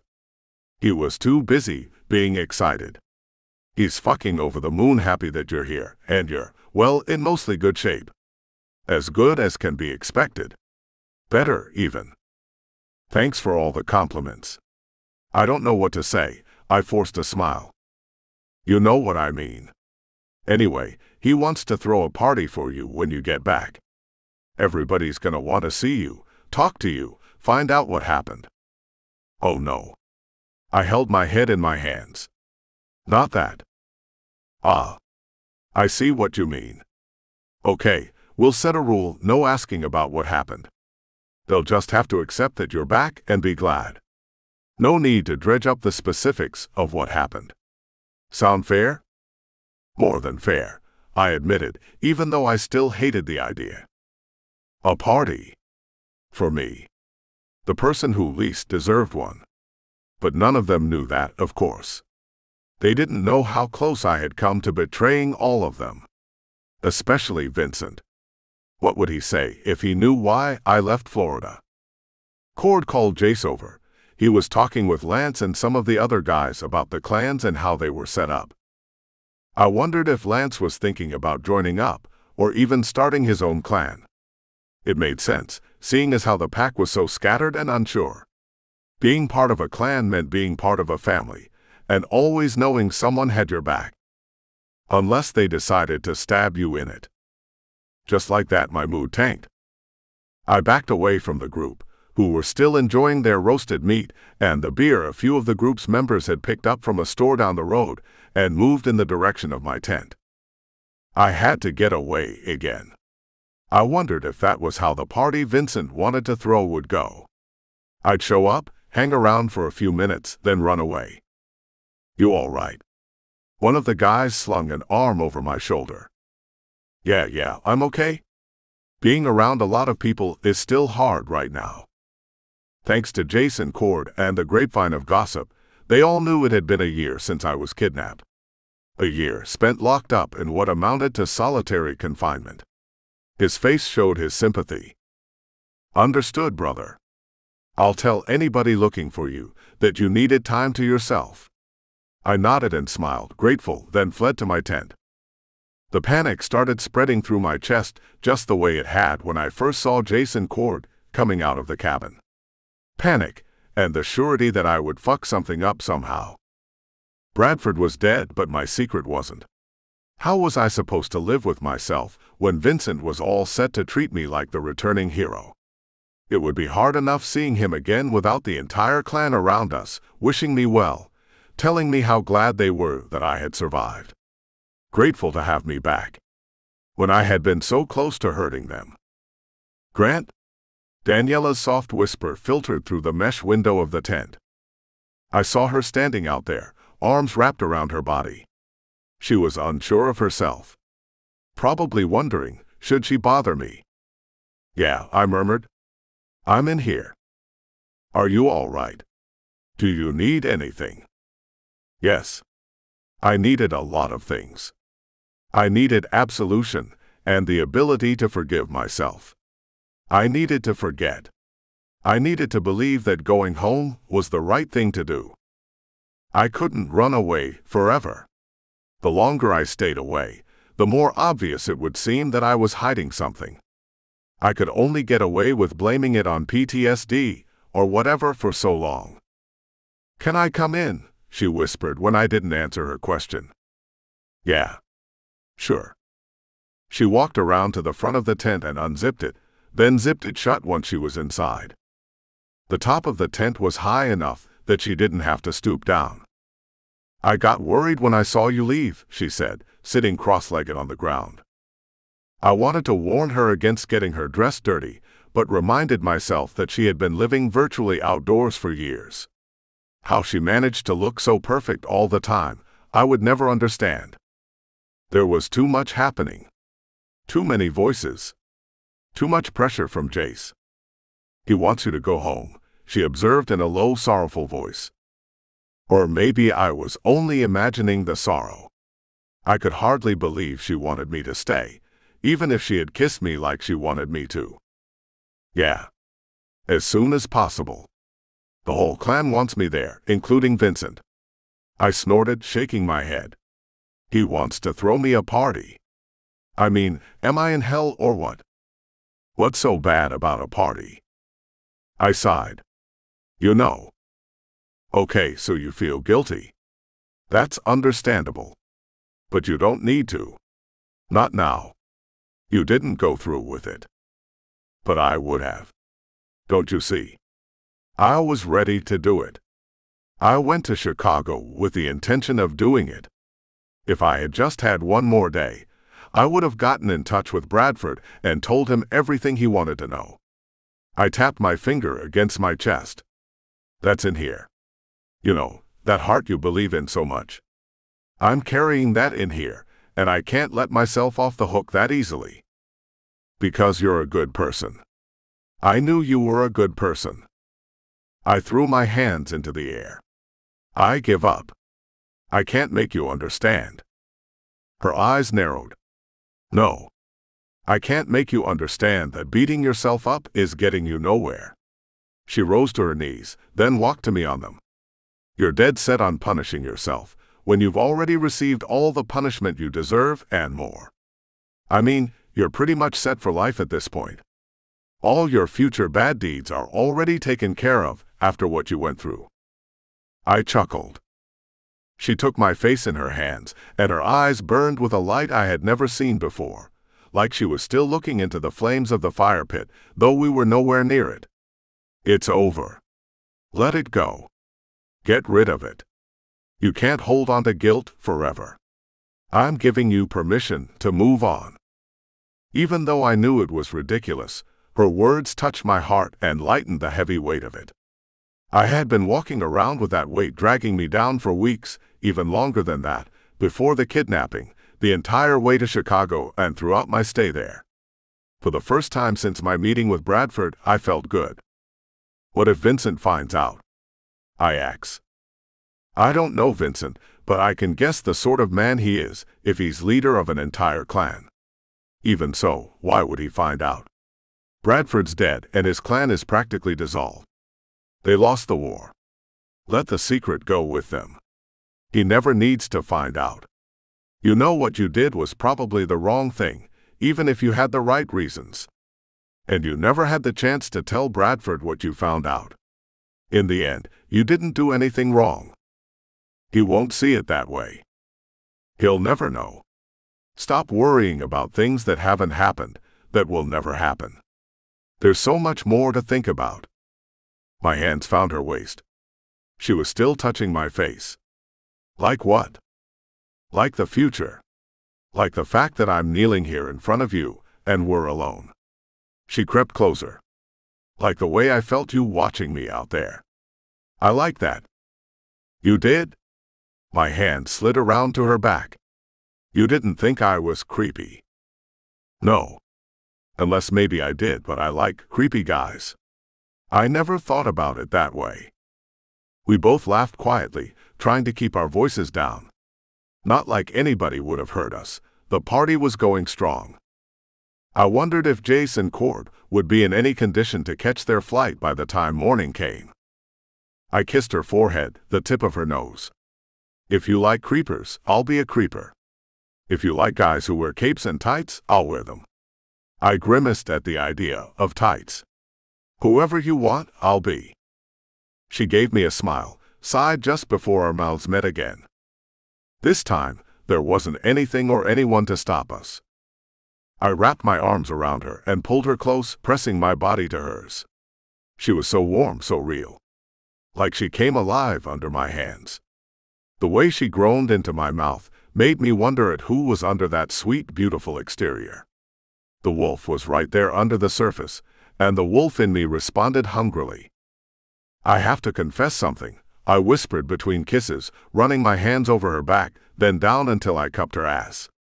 It was just as full and firm as it looked, and I let my fingers sink into it. She released a low whimper. What is it? She breathed, kissing my neck, my jaw, running her fingers through my hair. Bolts of electricity raced through me, and I held her even closer, pressing my cock against her. I don't know how I'll react.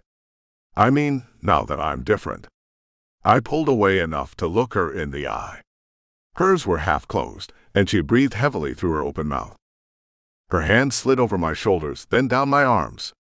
I'll take my chances. Are you sure? What do you think? One of her hands cupped my already painfully erect cock. And I think you want to find out what'll happen. Don't you? Yes. I covered her mouth again and thrust my tongue inside as we found our way to the ground. My hand moved up her leg, which wound around my hip. She groaned, flexing her hips up to meet me, and I stroked the silky skin of her thigh, then the soft curve of her ass. Her desperate groan made me even harder than before, and the way she tightened her leg around me made the wolf howl deep inside. I could smell her need, coming at me in waves, all centered between her legs. I flexed my hips, driving my cock against her, and we both groaned. More, she whispered as she pulled the t-shirt over my head and ran her hands over my back. More, please. Her head rolled back and forth, her breath coming out in sharp little gasps the further down her perfect body my mouth traveled. I slid the straps of her dress over her shoulders and kissed her flawless flesh, then worked the dress down over her tits. They were perfect too, with pert little nipples begging to feel my lips close around them. I sucked one, then the other, tasting her sweetness and listening to the way she whimpered and sighed. Her body was like a wave under me, rolling and writhing. I could barely hold on to her. It was like riding a bull. What do you want? I groaned, kissing her stomach, working the dress over her hips and down her legs. You. I want you. She lifted her hips so I could peel off her panties. I ran my hands from ankle to thigh, wanting to always remember the smoothness of her skin, the smell of her arousal as it mixed with the scent of her skin and hair. I lapped at the even softer skin between her thighs, before letting my tongue slide between her swollen lips. Yes, she gasped, lifting her hips, riding my face until she came with a shuddering cry that sent shivers all through me and made me harder than a rock. The wolf in me panted and snarled, and I wanted more, until I got everything it craved. I need you, I groaned, lowering my body over hers and grinding against her. My shorts were still in the way, but not for long. She slid them over my hips, stroking my ass the way I had stroked hers, then down my legs. She was so hot and slick, and I slid inside her tight heat without effort. She rode me as I rode her, hard, desperately hard, breathless and straining and wild. I told myself to be careful, to not hurt her, but that was just a small voice in the back of my head. The rest of me wanted her harder, wanted to ride her until I broke her, and she told me she would be mine forever. Because she was. She was mine and always would be. Nobody else's. And when she jerked her hips up in time with my thrusts and dragged her nails across my shoulders and down my back as she whispered my name again and again, I growled in response. Growled and thrust even harder. So good, yes. She tightened, clenching down all around me, and I thrust one more time as hard as I could before the wave crashed over both of us. I collapsed on top of her, and we held each other for what felt like years, decades, and eternity. The world moved around us. I could still hear voices outside the tent down the path, but we stayed completely still. I couldn't go anywhere without her. Not after this. I would never find the same pleasure, or pride, or triumph with any other woman. I would never forget the taste of her skin, the way she kissed me, or the sound of her voice as she whispered my name. You okay? I asked, breathing heavy against her neck. I felt her pulse racing under my mouth, and kissed the spot where it throbbed hardest. My back and shoulders stung where she had marked me, like she had claimed me as her own, the way I had claimed her. I've been less okay, she giggled. What do you think? And it wasn't I don't know, too much? I pushed up so I could look into her eyes, and she smiled as she shook her head. No. Not at all. She stroked my cheek. I'm a wolf too. Remember? Right. Of course. I rolled onto my back with a heavy sigh. You drained me. If the tent caught fire, I don't think I could make it out. Her laugh was like the tinkling of bells. Like music. You don't have to flatter me. You already got in my panties. I laughed too. God, you're tough. She leaned on my chest with a smug little look, and I ran a hand over her hair. I had never felt so good, so right. I wanted the feeling to last forever. What if it could? An idea started forming deep in my brain. Would she? No, not so soon. It would be crazy, stupid, reckless, and thoughtless. And if she broke my heart, I would deserve it for being an idiot. But I couldn't stop thinking about it once the idea took root. This is going to sound ridiculous, I murmured. Try me. I thought I already did. She slapped at my chest but giggled. Be serious. Okay. Serious. My heart just about exploded, it pounded so hard. She must have felt it under her head, but she didn't let on. I was almost sure she would think it was crazy, but I couldn't help it. I know we barely know each other. I know it's only been a couple of weeks. But I wondered if you would come to Florida with me. You know, for good. Chapter 8.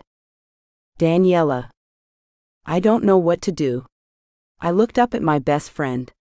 What should I do? She chuckled, spreading her arms as she shrugged. I can't tell you what to do.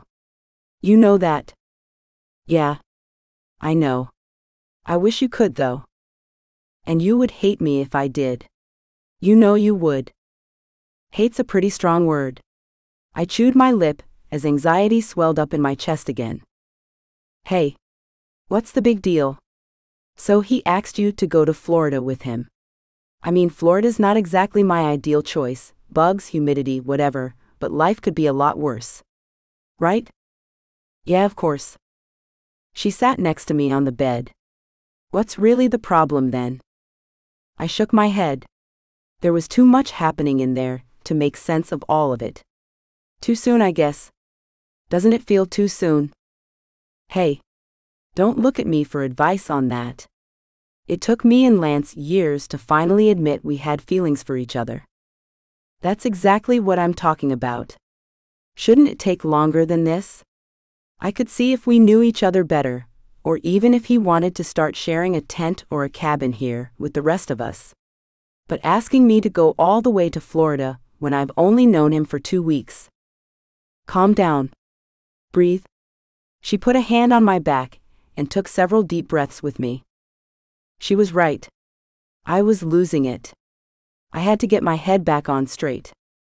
Remember, he told you there was no reason to leave right away.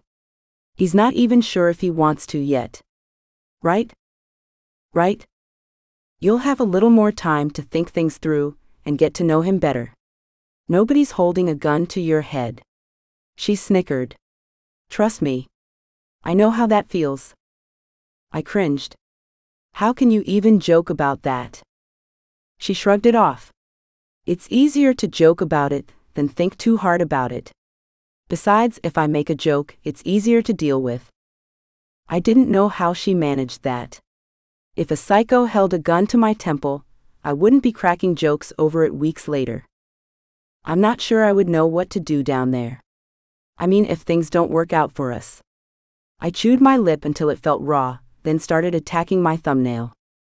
Layla gently removed my finger from between my teeth and held my hand in hers. Listen. Really listen. You're a capable, smart person. I know you said you didn't like school or do all that great in it, but that doesn't mean you're not smart or that you don't know how to take care of yourself. That's true. I can take care of myself. I didn't believe it, but I knew it was what she wanted me to say. You'll do more than fine no matter what happens. If things don't work out well. She shrugged with a sad frown. That happens sometimes. You can always come back to us. Or you could start a new life for yourself someplace else. But either way, you'll be able to find something to do, some way to support yourself and start your own life. I mean, doesn't that sound good? A life of your own. I had to smile when I remembered all the times I had daydreamed about my own life. Not having to live on the run, not having to look over my shoulder. A life where I could be who I was without having to hide. Ideally with other people like me, where none of us judged each other. Grant had already told me about life in his clan, how the shifters coexisted with humans. Nothing was perfect, but they were civil with each other and accepted each other's presence for the most part. Yeah.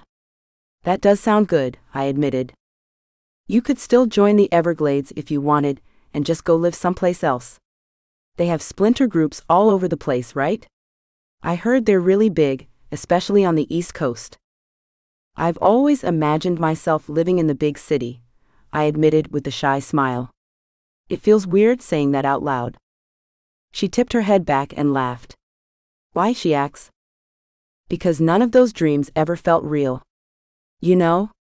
Like, what's the point of admitting to yourself or anybody else that you want something more when there's absolutely zero chance you'll ever get it? So you learn to tell yourself over and over that certain things aren't meant to happen, that just because we want something doesn't mean we're meant to have it. And after a while, sometimes a long, long time, you start to believe it. And it doesn't hurt so much anymore. She wasn't laughing anymore. Tears stood out in her eyes as she pulled me into a hug. Oh, sweetie. I didn't know you felt that way. Why didn't you ever tell me? It's not the sort of thing you share with other people, I admitted. Now it's different. We're on the other side. But back then? It was all real back then. I mean, we shared a tent, and you never told me what was really in your heart. She pulled away and brushed her fingers over her cheeks. I wish you could have trusted me with that. It's a heavy load to carry. I didn't mean to make you cry, I murmured. Please. Everything makes me cry right now. I found a cricket inside the cabin last night and stepped on it, then bawled my eyes out for an hour because I had killed a freaking cricket. I mean, come on. We giggled together, and I felt lighter than I had in a long time. I didn't have to tell myself anymore that certain dreams weren't meant to come true. It was too much to believe, but it was true.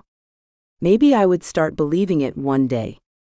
I'll miss this if I go, I pointed out. You and me. Her face fell. Yeah. Me too.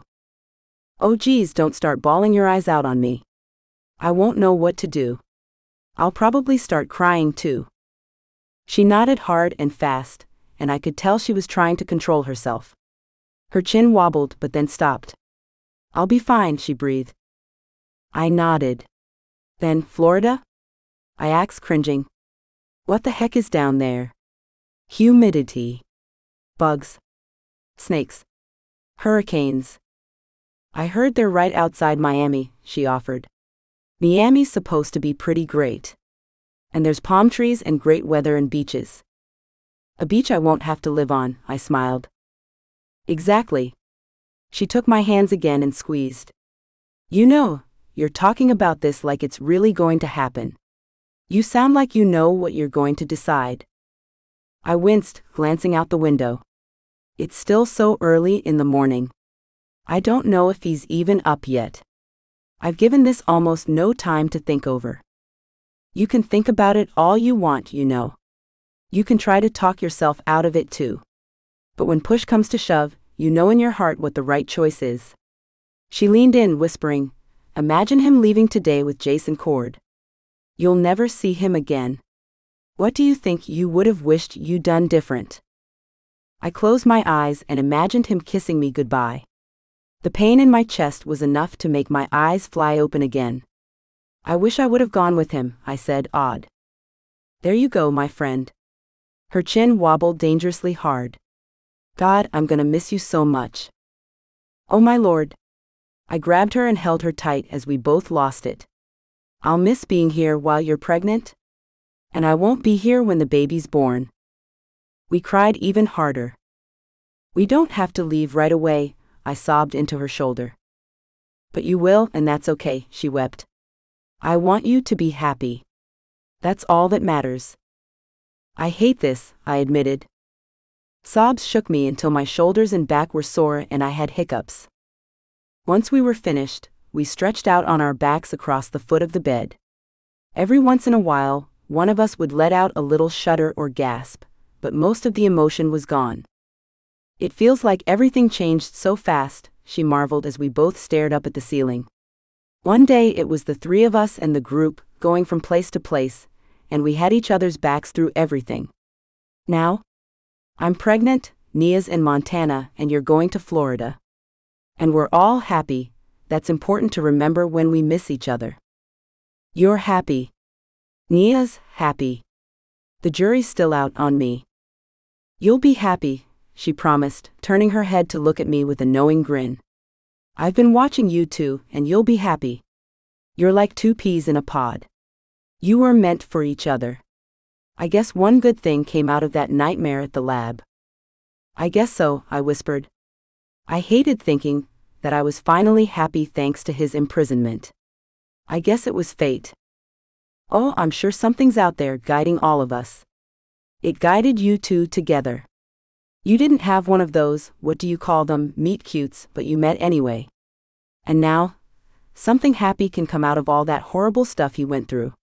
That's worth it, right? You're right. You're always right. Sometimes it's annoying, I giggled. It's easy to be right when you're not talking about yourself. Remember, I'm the one who was 3 months pregnant when I decided to go on a secret mission in Washington, remember? Roughing it the way we did, hiking all those miles when I felt for sure that I was spew chunks all over the place. Oh gross, I laughed. And getting my silly ass caught. Not the queen of good decision-making, my friend, but thanks for flattering me anyway. She sat up with a groan. I have packing to do. And I think there's a man out there just waiting to know whether you're coming home with him. My heart skipped a beat, and I wondered how it was possible to feel so low, so dejected, and so completely joyful all at once. It was such an easy decision when Layla put it the way she'd put it. Of course, I would go to Florida and be happy with Grant. No other choice made sense. We belonged together. I gave her one more hug before hurrying out of the cabin. The rest of the camp was up at that point, walking past, waving good morning. They were excited about moving out soon, and I was glad for them. I hoped they would all find happiness the way the girls and I had. I jogged over to Grant's tent and whistled the whole way. Not much of a chance that he would still be in there, but I wanted to check there first. Grant? I asked when I reached the tent. No answer, but I did hear a sound from behind the tent. Scratching. Twig snapping. Grant? I asked again, raising my voice. I peeked around the side. Walking around to the back seemed like it might be a bad idea. Dark brown fur. Grant's fur was a beautiful golden color, like his hair. Who's there? I asked, my head whipping back and forth, trying to find somebody. Where had they all disappeared to? I heard voices coming from the lake, drifting over to me through the trees. I sniffed the air. No blood. Another sound, louder than ever, and the tent shook back and forth. That shocked me into action, and without a thought I shifted. The sound of shredding fabric filled my ears before I roared and sprang around to the side of the tent. My breaths came in heavy gasps as I snarled and growled. Who was there? Who would dare? A full-grown brown bear stood on its hind legs and stared down at me. No. Not a bear. It didn't smell like a real bear. I felt its intelligence. Who are you? I asked silently, glaring at it with my hackles up. I was ready to pounce the second it made a wrong move. I thought about Jace and Cord, making sure their images were clear in my mind so he would see them. Are you one of them? I asked. He didn't think anything clearly enough for me to feel it. All he did was stare at me with those eyes. Red eyes. Crazy? No, I didn't sense that. Just silent. Sizing me up. Get out of here, I thought with all my might. You're not wanted here. Go. The others will come. Many others. Out. Now. I could have sworn he smiled at me before turning and ambling away, crashing through the trees. I waited until the darkness swallowed him up, before taking a deep breath and relaxing a little. Hey. I turned around in time to see Grant walking up with Jace and Cord. I started shaking all over, and didn't stop even when they reached me. Chapter 9. Grant. I don't like this. Cord examined the back of the tent again. Whoever it was, they were trying to tear through the canvas. Lovely, I growled. Daniela hadn't spoken a word since she told us what happened just before we got back from our hunt. I had wrapped her in a sheet when she shifted back, for modesty's sake. Her ruined clothes were in a heap by her feet. They were trying to get in here. But why? And why couldn't they have done it in human form? Jace asked. Maybe they were afraid of being recognized. Cord looked back at us from where he was crouched near the ground. By whom? Daniela looked up at us with wide eyes. We don't know any bear shifters, as far as I know. Sure you do, Cord grinned. She smiled faintly, looking a little sick. You know what I mean. Anyone besides you. Maybe it was us he was trying to avoid, Jace muttered, shaking his head. I can't imagine who that would be, though. My heart stopped for a moment, before it took off at double time. What were the chances? I exchanged looks with Daniela. What are the odds of a random shifter wandering into camp? Cord asked. Maybe it was looking for one of its own too, Jace wondered. But that wouldn't explain the damage to the tent. He looked at Daniela with his lips pursed. He was thinking, doubting. I knew he was wondering about her. Was she telling the truth? Was she just panicked and didn't actually see what she reported?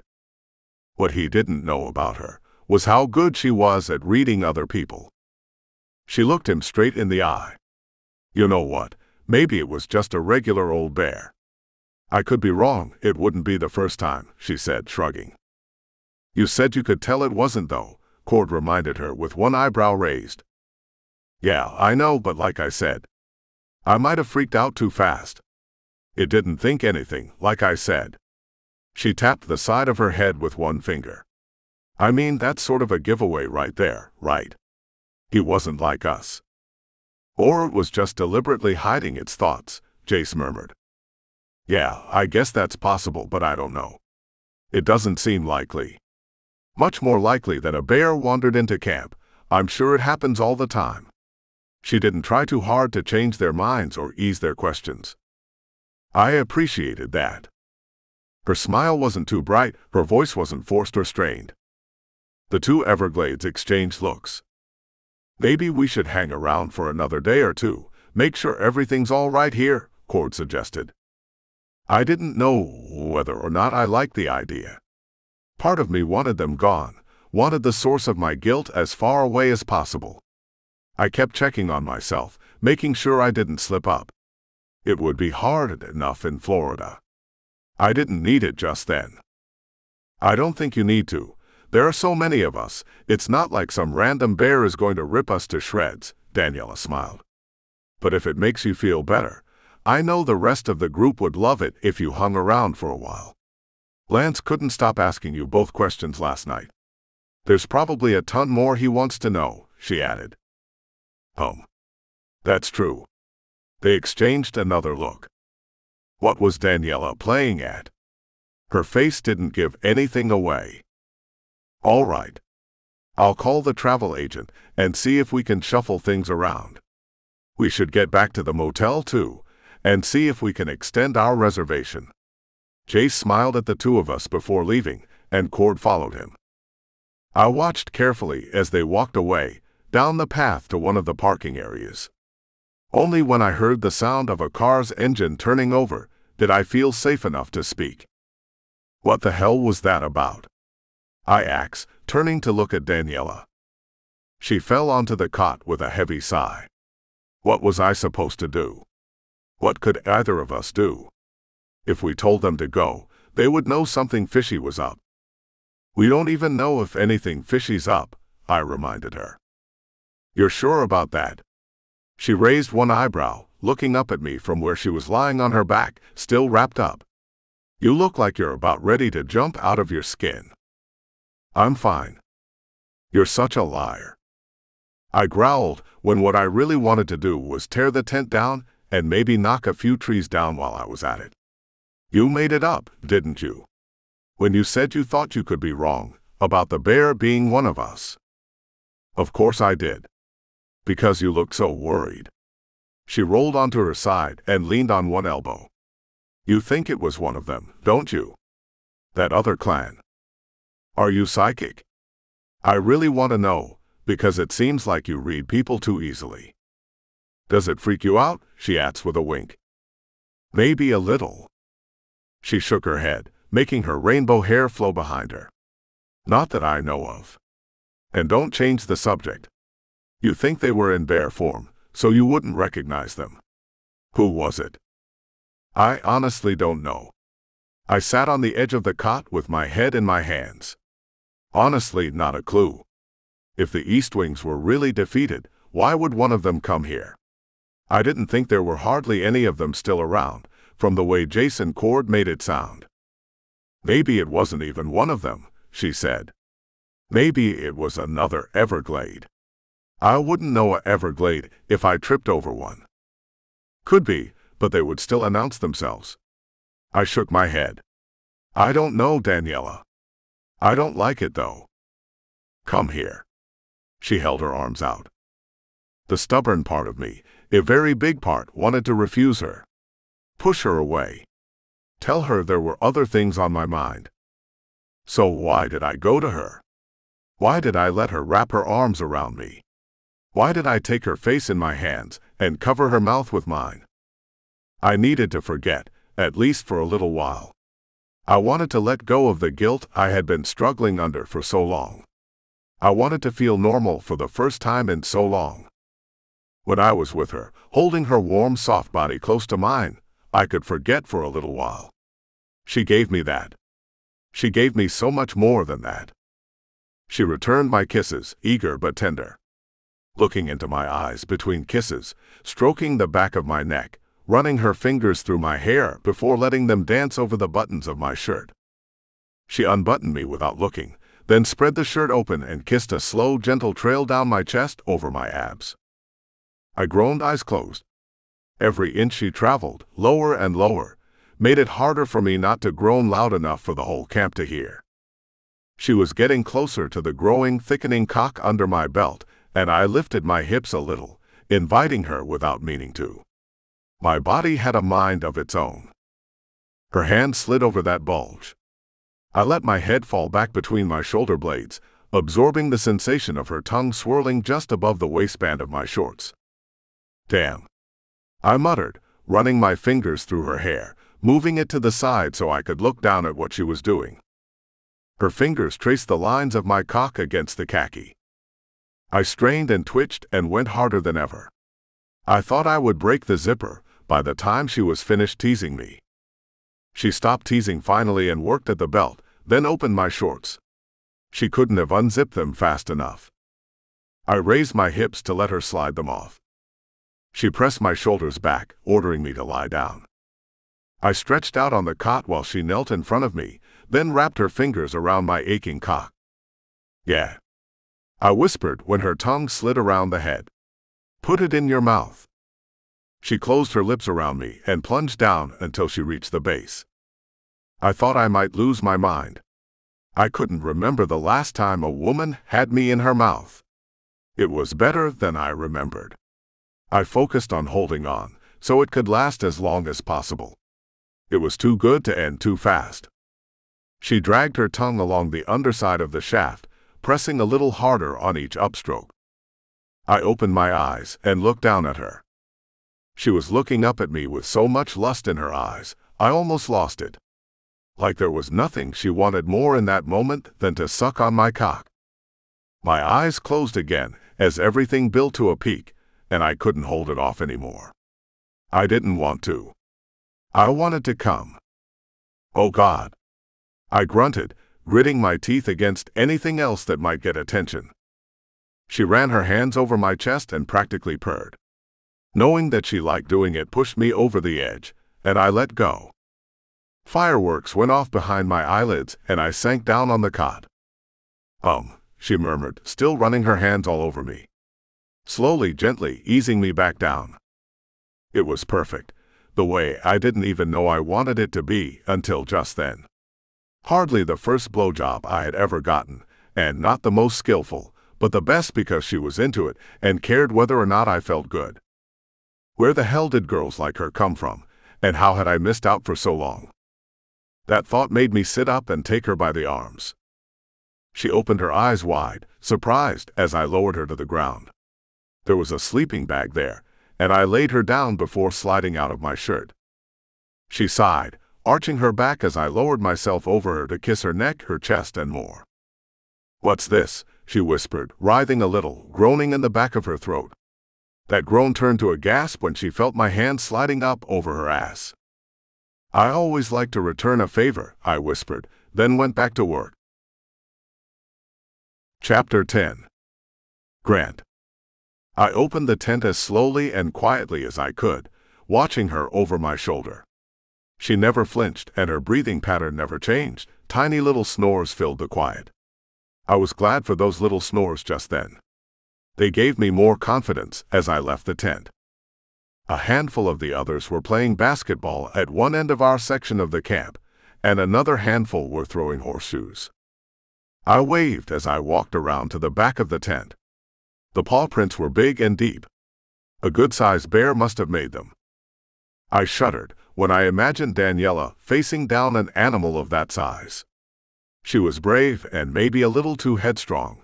She would do something stupid like try to attack it. I just knew she would.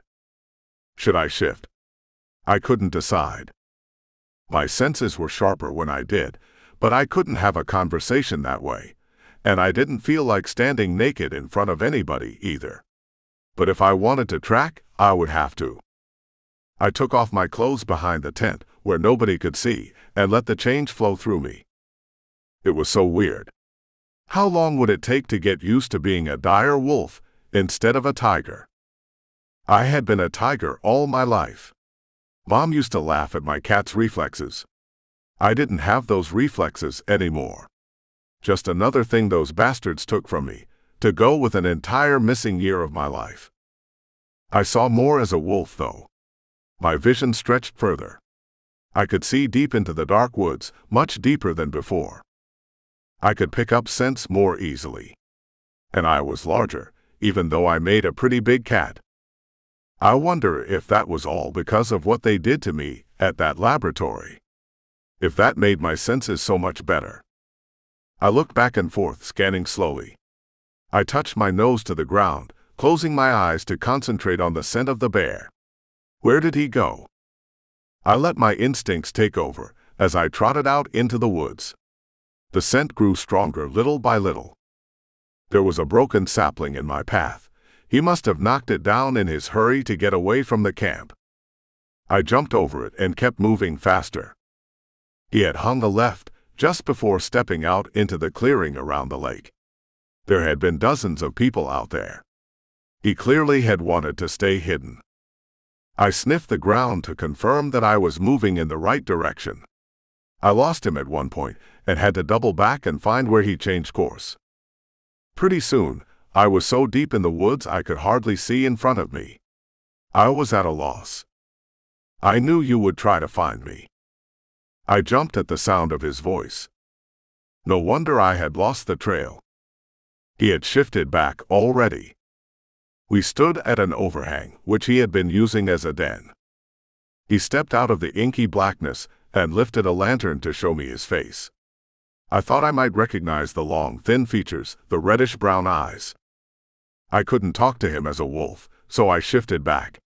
So what if I wasn't wearing clothes? He had tried to sneak into my tent. I rose to my feet, never taking my eyes off him. Who are you? What are you doing here? You don't remember me. I'm afraid I don't, I admitted. You saw me that night. At Bradford's office. I was the one who let you in, escorted you back to him. Guarded the door, to make sure you didn't try to break and run. He laughed, a high-pitched, almost crazy laugh. What are you doing all the way out here? I asked, looking around, suddenly wondering if he had brought himself some backup. I hadn't smelled more than one of them, but they might not have shifted yet. They could have been waiting for me in the darkness. I kept my guard up. Relax, heartthrob. That's what Bradford used to call you. It was your code name. Heartthrob, because he could tell you thought you were hot shit. He laughed again, and there was more craziness in it. I had the feeling you were one of them, I said, fists clenched. And smart too, he murmured. What do you want? Didn't we wipe your clan out? Are you here to make sure we finish the job? I asked. We? Oh, you mean those two Everglade assholes? They're leaving soon. I'm not worried about them.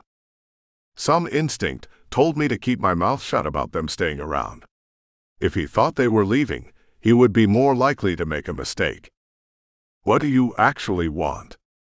I asked again. Why would you come all this way when your clan is virtually non-existent? I came to get my information, he hissed. My stomach flipped. Your what? Information.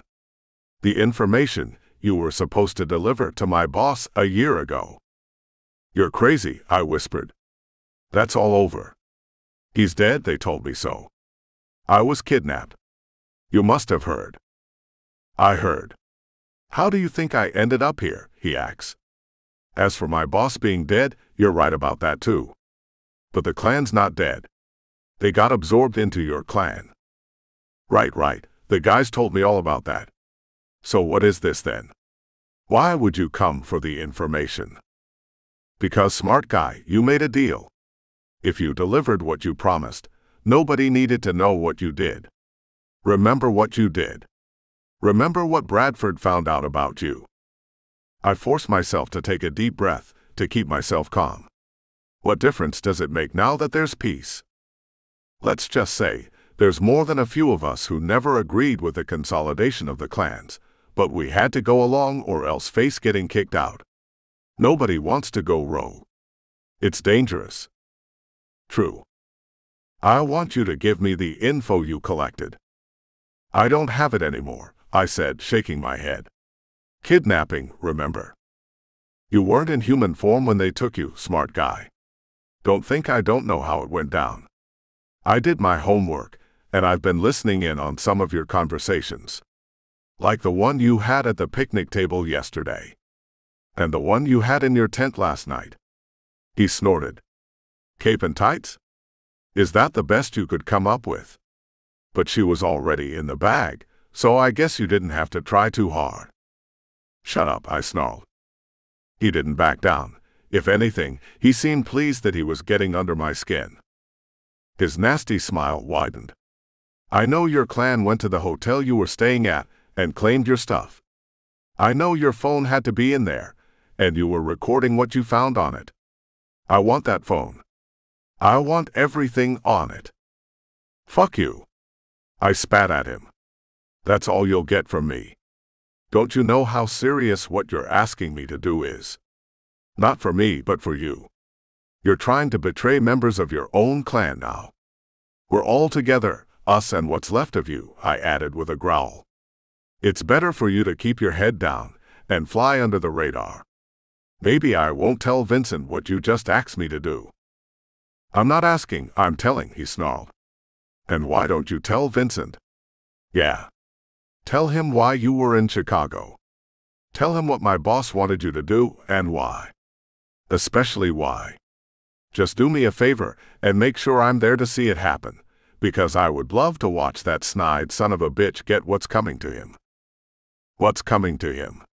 God, you're twisted, I whispered.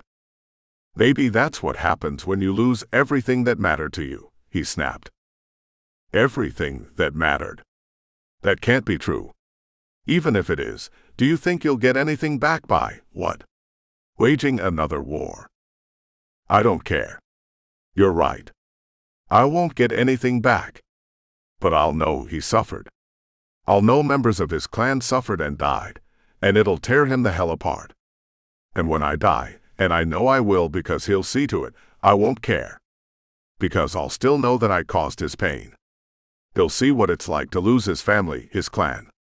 He'll know how it feels to be at the mercy of another, to have to do what they say, to not have a choice. His words chilled me to the bone. So did the crazy look in his eyes, whenever the light from the lantern fell on them. You want me to get the phone, I repeated.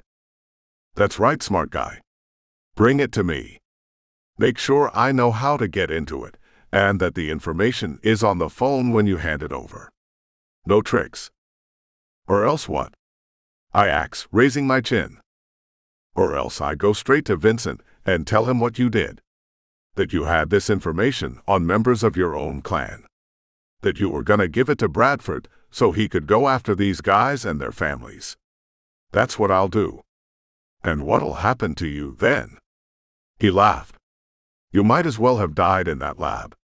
You'll wish you had by the time he's done with you. I nodded slowly. Yeah. You're probably right. Grant? We both turned when we heard Daniela's voice. Get out of here, I warned him. Go. Now. Don't you touch her or even come near her. His smile curdled my blood. Maybe. Or maybe she'll make my acquaintance before I go back to Florida. You touch her and I swear I'll kill you, I promised. Hey. You might try. But I'll make sure she never forgets me. The lantern went out. He disappeared into the darkness. Daniela. Stay where you are, I called out. What are you doing all the way out here, she asks. I'm serious. Just stay there. I'll come to you. I followed the sound of her voice, the scent of her. I had already committed her to memory. Why did you come out here? I wanted to know where you went. I tracked you. Why? I can't take a walk now? I tried to keep humor in my voice, but it didn't go well. Even I could hear how tight and stressed it sounded. Sure, you can take a walk. Just not when I'm naked in your bed. I mean, a girl could get a complex about herself if she knows a man is willing to leave her like that just to take a walk. What if I told you I always feel more energized after a good walk? I reached her side and she turned to me. I could feel her, even if I couldn't see her. Oh my goodness, she whispered, running her fingertips over my chest then down to my waist. You're still naked. You're very perceptive. My heart wasn't in it. My heart wasn't anywhere near it. But as long as I could keep her thinking along those lines, feeling playful, it meant we didn't have to talk about who I had just met up with. I took her hand. Come on. Let's go back to the tent. I think I just got my second wind. Chapter 11. Daniela. I ran full out, pumping my legs faster and harder, determined to keep up with him. I wouldn't let him beat me. I might let him take control in bed, I loved it when he did, but I wouldn't let him beat me on the hunt. Nobody ever had. But he was just in front of me, edging further and further away. Slow down. No way. You getting tired? His voice was full of mirth. I heard the laughter in his mind as he pulled ahead and put even more distance between us. I snarled and snapped my teeth in his general direction, then decided to take another route. The rabbit had cut down a little path between two lines of trees. He took the path while I cut through the trees and tried to cut them both off. I came back out on the path, but this time I was way in front of Grant. I laughed to myself and put on more speed. I was getting tired, my ribs were starting to hurt from breathing so hard and fast, but it was more fun than I had had in ages. Especially since he was frustrated because I was beating him. No fair, he called out in his mind. I heard the thudding of his paws against the ground, but I could see the rabbit just ahead too. Its red tail bobbed up and down as it ran. I was so close. So close. I cried out in surprise when a pair of paws caught my back, and the weight of a full-grown dire wolf took me down. We rolled over and over, until we came to a stop against a fallen tree with me on my back under him. I shifted. So did he. The two of us panted hard. What was that all about? I asked, pushing him up by his shoulders. I sat partway up, leaning back on my palms while he knelt over me. I'm sorry. I got a little too competitive, I guess. You guess? I asked. I wanted to knee him in the balls. You ruined the hunt, because you couldn't stand me catching the rabbit before you did. I tilted my head back, looking up at the sky, still breathing in hard gasps. Thanks a lot. Now I don't even get to eat. We'll find something bigger, he promised. A rabbit isn't big enough, anyway. No, but it would have been better than nothing. And I was maybe 10 seconds away from catching it. He let out an exasperated sigh. I'm not good with competition. I could tell. I should have been more considerate. Yes. You should have. I looked at him. It was obvious that he felt embarrassed and angry with himself, and my heart softened. I touched his slightly sweaty face with a gentle hand. It's okay. Just get used to the idea that I'm gonna beat you on the hunt sometimes. Not if you don't learn to run a little faster, he grinned, leaning in, catching the corner of my mouth with his. Maybe it was because the wolf was still so close to the surface, or because my heart was already pounding and adrenaline was already racing through my veins, but the touch of his lips against mine set off an explosion deep inside. I reached for him, clawing at him, pulling him down on top of me. He grunted in surprise but didn't stop kissing me. If anything, his lips were rougher, harder, more demanding. My entire body responded right away, almost violently. I rolled us over until he was on his back, and I was on top. What's this? He whispered, but the way his hand slid over my skin and the hard, thick erection between us told me he didn't mind. Sometimes I have to win, I whispered back with a smile, raising myself up just enough to guide him inside. I didn't take it slow. I didn't want to make love. I wanted to see what it was like when I let that other side of myself take over. I wanted it to take me away. Oh God, I grunted, closing my eyes, letting the urges control me. The urge to move up and down, grinding my hips, letting the friction build a sweet, delicious fire in me. His fingers hooked into claws as they raked down my back, then over my breasts. He took them in his hands, squeezing and playing with me. I rode faster in response, looking down at him through half-closed eyes, my mouth open so I could breathe. Yes, just like that. I moaned, throwing my head back. He ran his thumbs over my nipples before sliding further down. One of his hands found my hip and dug in until I winced, but I wouldn't tell him to stop. I loved how he wanted to possess me, how my body made him crazy. He grunted louder every time our bodies came together. The other had slid down my stomach, then around to my butt. His hard, sharp slap made me yelp in surprise, but I rode even harder, faster, completely lost by then. It was better than I could ever have imagined. I dragged my nails over his chest, arching backward as an orgasm built. I knew it was coming, and I knew it would be big and loud, and I wished it would last forever. Yes. Grant. Now.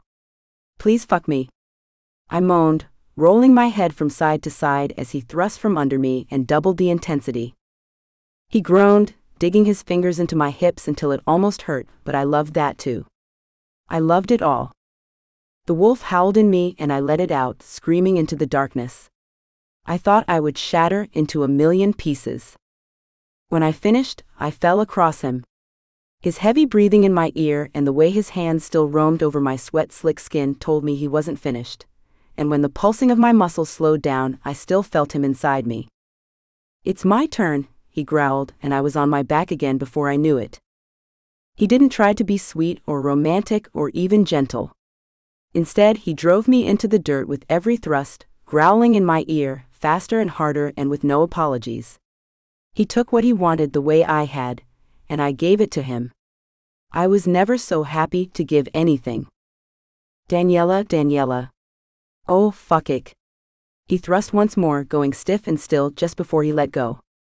I smiled over his shoulder. "Almost better than a hunt," I whispered with a soft giggle. He chuckled against my neck before kissing it. "Except now I'm hungrier than ever," he groaned. My stomach growled in response, and I giggled again. "This time, let's work together, okay? We can catch something bigger that way."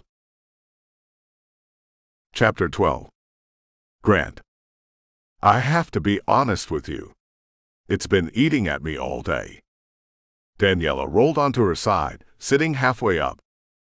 We had given up the cot and made a bed on the floor of the tent instead. Oh, thank God. I knew there was something on your mind. I knew there had to be more to that bullshit out in the woods than competitiveness. You're right. I mean, I'm sort of a dick when it comes to competition, but still. I wouldn't have tackled you if I wasn't already frazzled. I ran my hand over my face. I wish there was an easy way to tell you about this. Just tell me. Please. She placed one hand on my chest over my heart, telling me she believed in me, that she still trusted my heart.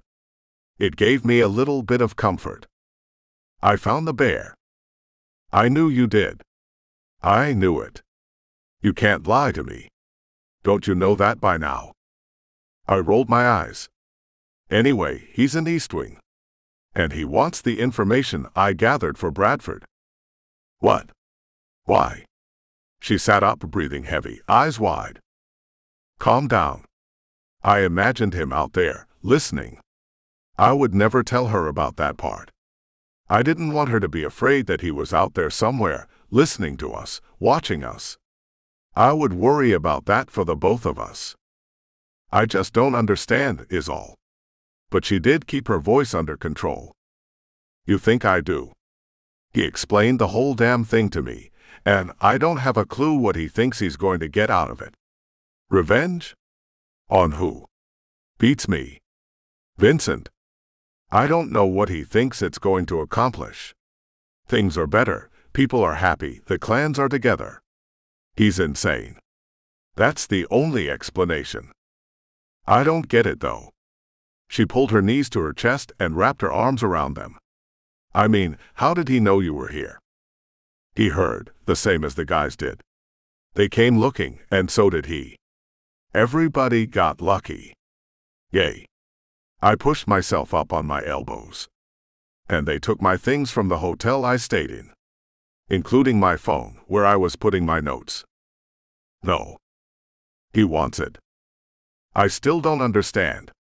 I mean, if he wanted to find these things out, he could find them out on his own now." "Right. Because the clans are together." "You're thinking like a rational person. Besides, I already did the legwork. Why do it himself, when I already have a list of the strongest members and their families, where they live, all that?" I threw myself back again, and looked up at the canvas above my head. "There's one more thing I don't understand." "Just one?" I asked. "What's he going to do if you don't give him the phone? What does he have on you?" I should have known that was coming. The big question. He was there, at the meeting with Bradford. I completely forgot about him. I guess people like him are trained to blend into the walls. Or I was so shocked by what Bradford said, I forgot everything else. Who knows? He knows what Bradford blackmailed you with. Right. She waited a minute. I could almost taste her hesitation.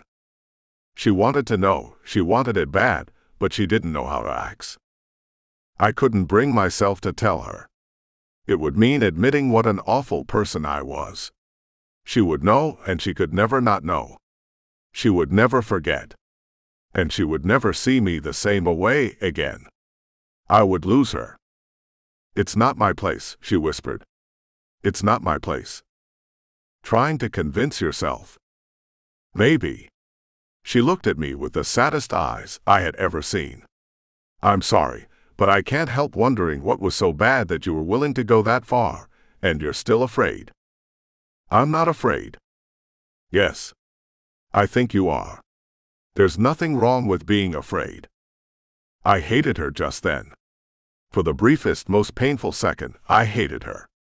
For knowing me so well. For being able to see through me.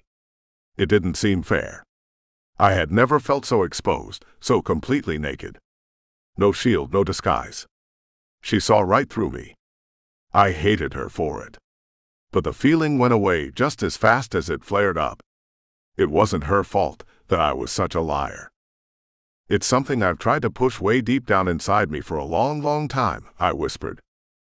I couldn't look at her. It was easier to look up at the tent and pretend I was talking to myself. You've got to understand that when you hold something like that inside you for so long and work hard to convince yourself that nobody will ever forgive you for, you can't just come out and tell the truth. It's not that easy. That makes sense. I made myself look at her again. She waited patiently, silently. I believed it when she said she would never force me to tell her. It wasn't gossip to her, and she didn't need to know. She cared enough about me to want to help. That was all. I'll tell you eventually. I promise. It's gonna take a little more time. I reached for her, and she didn't flinch away. When Jace and Cord pulled in at the campsite the next morning, I was waiting for them. I had barely slept, lying there, staring up at the canvas, listening to Daniela breathing. That was my night. That and thinking. A lot of it. There was no way I could ask her to be with me, build a life with me, trust me, if I didn't start with a clean slate. That was the only way we could be really happy together. Otherwise, I'd always look over my shoulder. There would always be a wall between us. She would feel that, and it would make her unhappy. She would pull away from me, not immediately but over time. That was if I didn't pull away from her. And that would be the end of us. I wouldn't go into the rest of my life with her if we didn't have a chance. She was worth too much. Jace waved as they walked over to where I stood, under a big tree that had probably grown in that spot since before there was a camp, before there were even many people in the area. I wondered how much it had seen as I leaned against its rough, cool bark. There were probably a lot of people in the past who thought they had troubles, and they were probably right. Everything was relative. Their issues were very real to them, even if they weren't as big as what I was facing. But those people were long gone too, and their problems went with them. Maybe they weren't so big after all. Maybe nothing was in the grand scheme of things. You look like you're about 1,000,000 miles away, Cord said with a laugh. Yeah, I thought you would look a lot more, relaxed this morning. Jace winked, and the two of them elbowed each other. I chuckled. That doesn't solve everything. Maybe not everything, but a lot of things. Cord grinned. Which is why my wife wants me home as soon as I can get there. Well, one reason why, Jace added, laughing at himself. Probably not a very big reason, I muttered, and we laughed together. I felt more like myself when I laughed with them. I could almost pretend like there was nothing wrong. I would have to go back around 10 years for that to be true, though. I looked at them both, arms folded. Did you ever get my things from the hotel back in Chicago?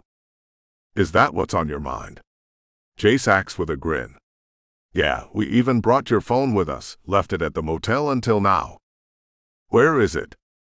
In my pocket, he replied, narrowing his eyes a little. What's up? This was it. I had a choice to make. I could go one way and keep deceiving the people who meant the most in the world to me, and probably screw up the rest of my life in the process, or I could go another way and face whatever consequences came after that. Goosebumps rose up over my skin. The moment of truth. Don't take the phone out, I murmured. It suddenly hit me that there could be a bear watching. Listening. In fact, let's get away from here.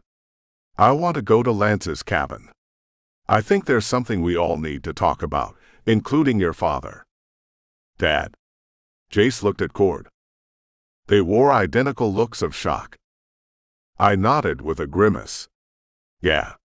He'll want to hear what I have to say. There was no going back. Chapter 13. Daniela. I was still shoving my foot into one of my sandals as I hopped on the other foot across the campground. Once I had it in place, I ran as fast as my legs could take me over to Lance's cabin. Ever since Grant stuck his head in the tent and told me to get dressed and be there as soon as possible, my heart had been racing like an express train. What was happening? What was he going to do? I reached the door and couldn't slow myself down in time to keep from hurtling through it. Jace and Cord were there. I felt like a clumsy, breathless oaf and wished Grant had let me know they were around. Hi guys, I gasped. Layla handed me a bottle of water with a wry smile. Maybe the first time I've ever seen you look flustered, she whispered. I stuck my tongue out at her. What's going on? I murmured, looking around the room. Is that Daniela I hear? I jumped and glared at the cell phone sitting on the bedside table. I had no idea it was in use. The voice on the other end had been deep and strident. Yeah, that's Daniela. Grant looked at me, sitting on the edge of the bed in front of the phone. Daniela, this is Vincent. He's the leader of the Everglade Clan. I gaped at Grant. Nice to meet you. Sort of, I said, at a loss. Another person he didn't tell me would be involved. What was going on? Vincent chuckled. Same here. I was just telling Grant how overjoyed I am that he's safe. It's been a very happy couple of days since Jace first confirmed Grant's presence in your group. I'd like to thank whoever was responsible for freeing him, not to mention keeping him safe these last 2 weeks.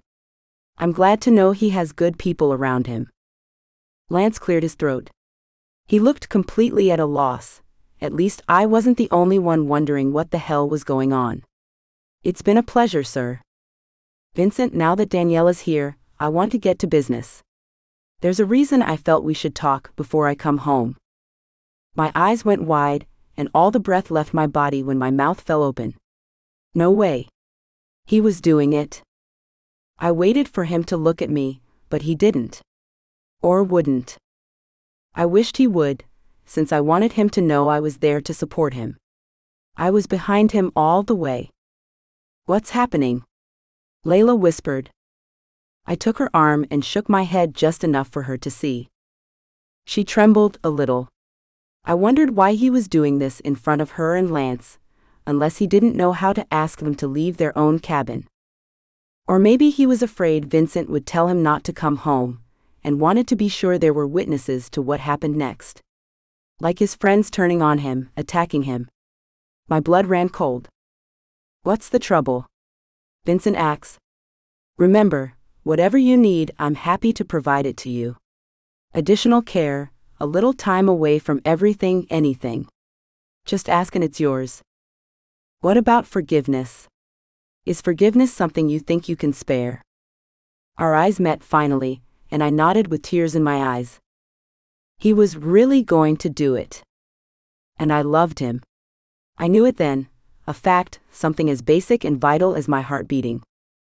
He was the bravest, best man I had ever met, and he had me forever. Forgiveness? What could I possibly have to forgive you for? It isn't your fault you were captured, Vincent said. But there was an edge to his voice that wasn't there before. I wondered if I was the only one who heard it. Jace and Cord were too busy looking at each other and shrugging to notice, I guessed. No, but if I hadn't been in Chicago, none of this would have happened. And I wasn't out there for the reason I gave you. Silence on both ends of the call. The cabin suddenly felt very cold.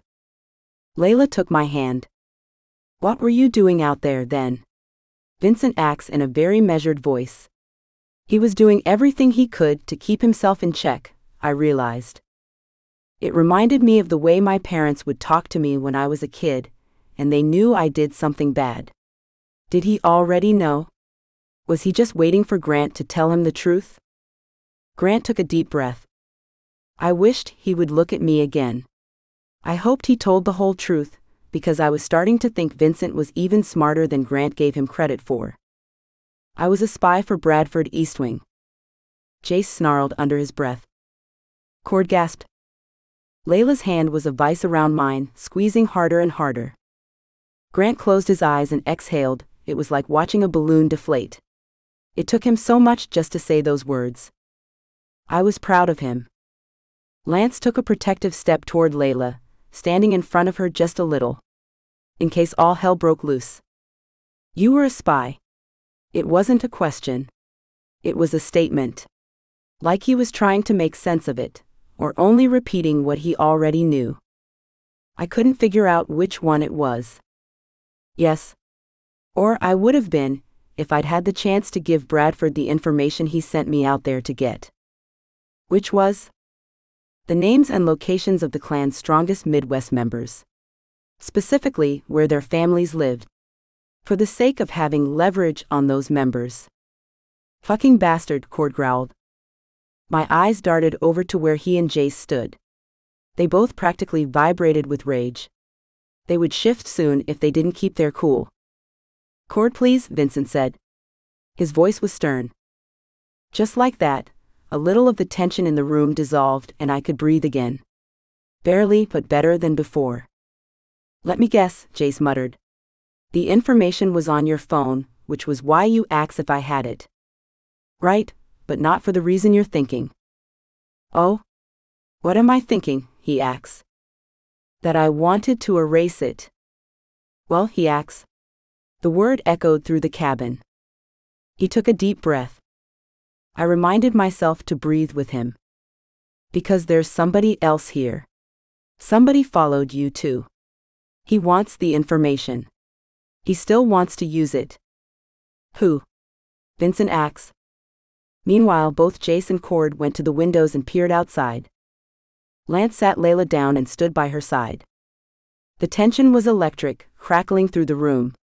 I was sure my hair would stand on end. I don't know his name, Grant admitted. He was one of Bradford's guards or something. I don't know that for sure either. But he was at the meeting Bradford called me to. He knew Bradford called on me to spy for him. He's not happy about the clans merging, and says there are a few others who feel the way he did. He wants to use that information, I don't know how exactly. He wouldn't say. The bear, Jace growled, looking back at Grant. He nodded miserably. Yeah. The bear. I had the feeling it was somebody looking for me, so I found him in the woods yesterday and we had it out. He wants the phone. I won't give it to him.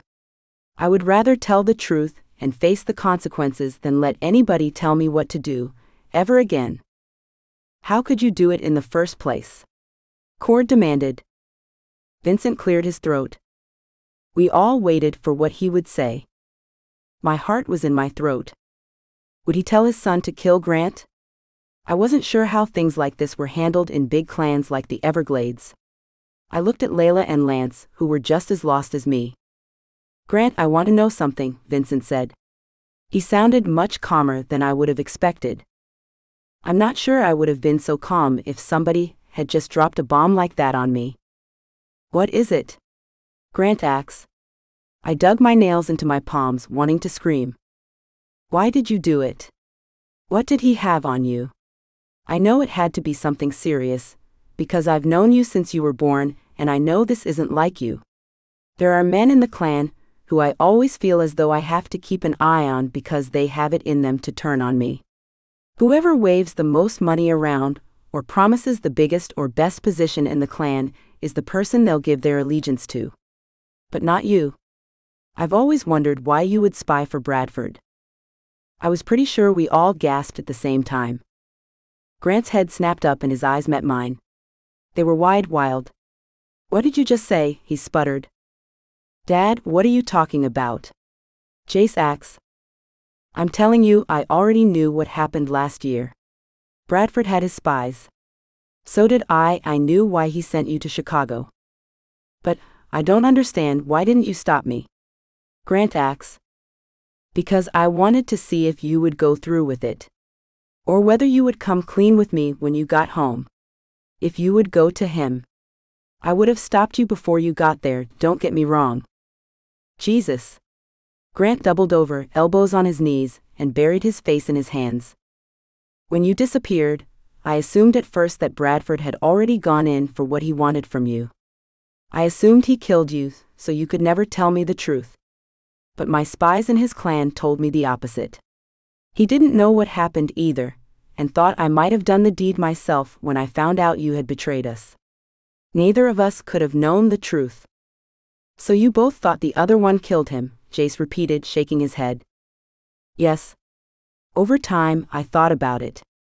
I thought about it a lot. No matter what had happened, the question of why remained.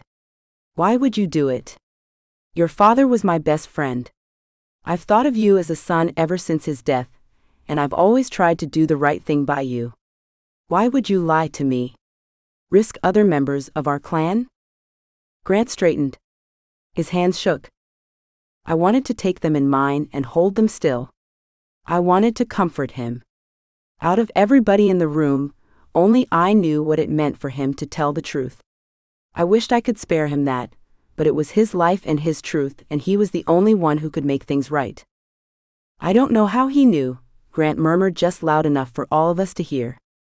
I don't know what made him look into the case. I really don't. What case? Jace asked. He was still angry. Furious. But a little confused, too. Probably wondering why his father hadn't shared the truth with him. Lance used to act that way, whenever Jordan didn't tell him everything on his mind. The male ego, so fragile. The car crash, Grant said. He sounded broken, like a little boy.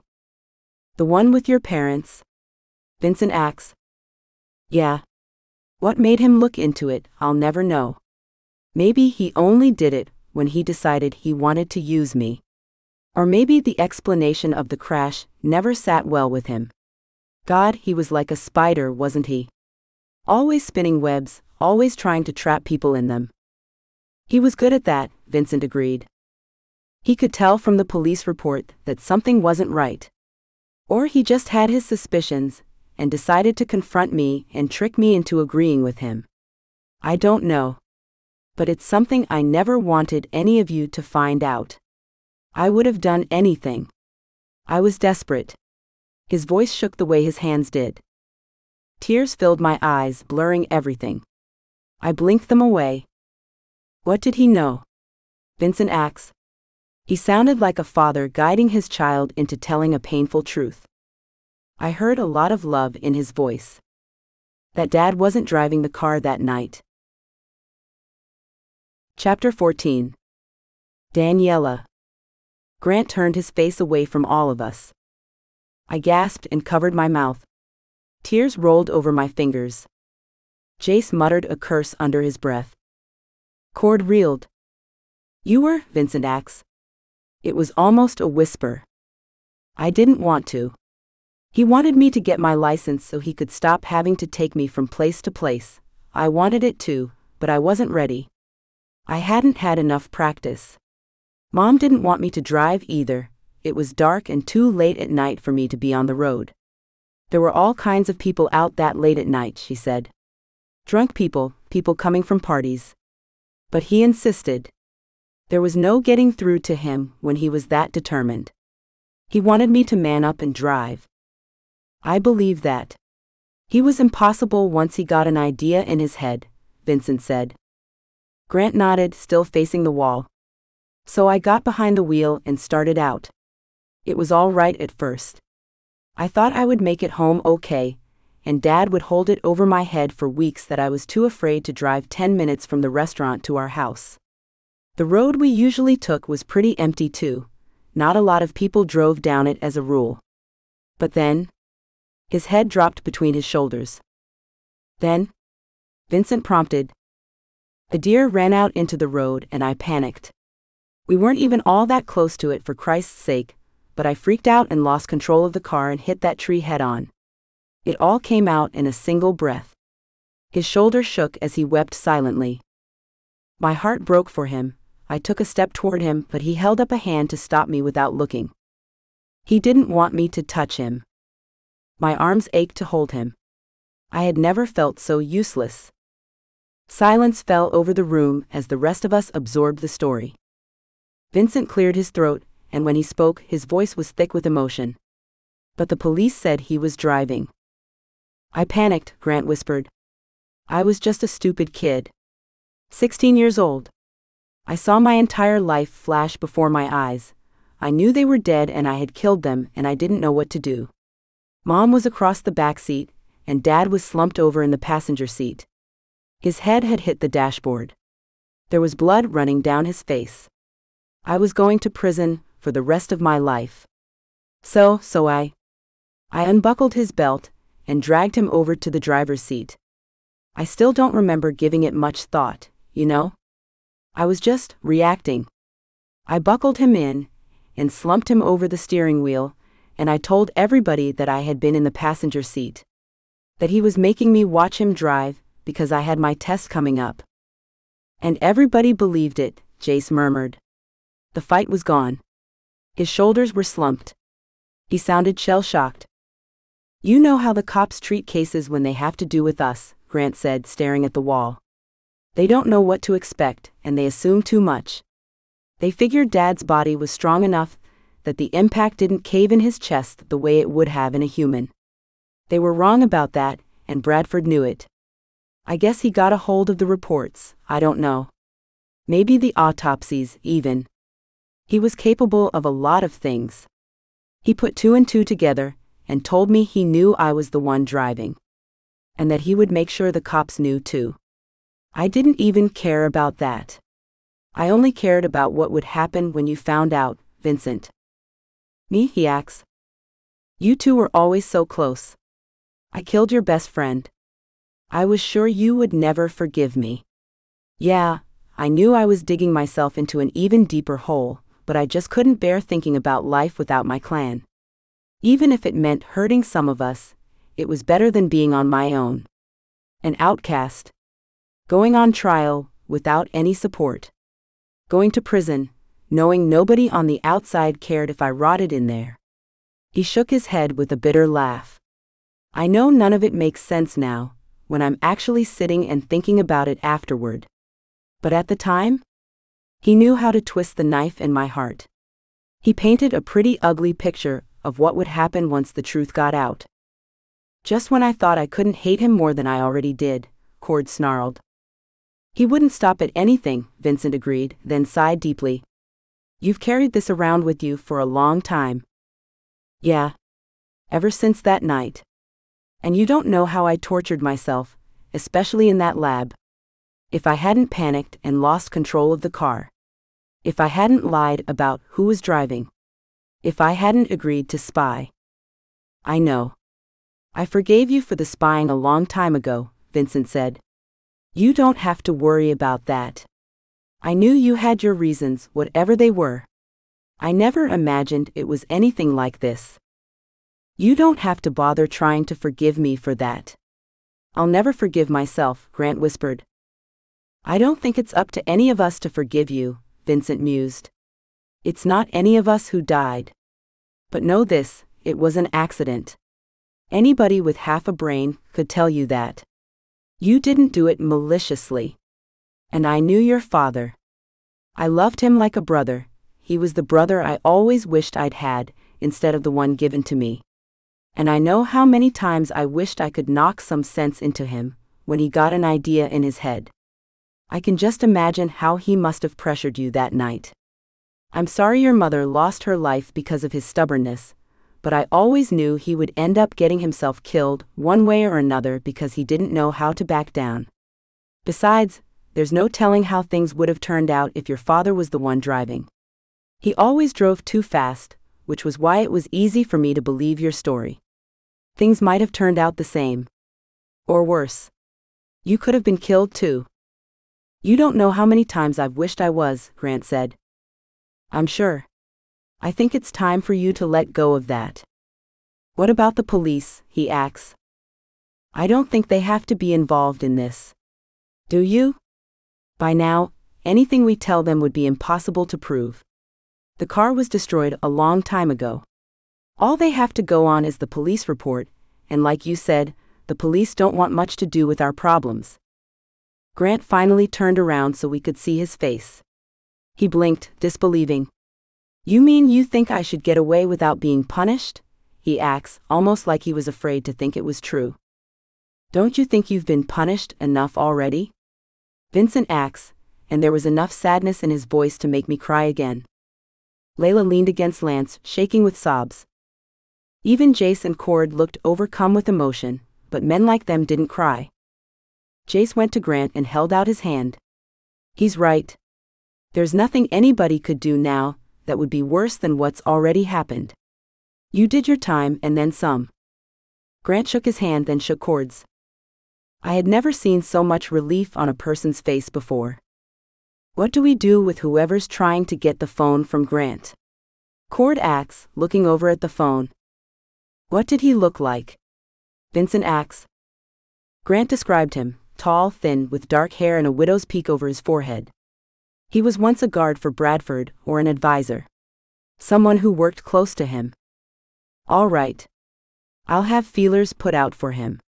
In the meantime, keep looking out. There's no telling what someone like him will do when he finds out there's no leverage anymore. He's probably insane. Probably? Grant snorted. He's definitely unhinged. Even more reason to be careful. And Lance, I'm sorry this trouble has reached you. Keep your people close. Will do, he said. Vincent? Thank you. Grant's face was a blank mask, but I heard everything I needed to know in his voice.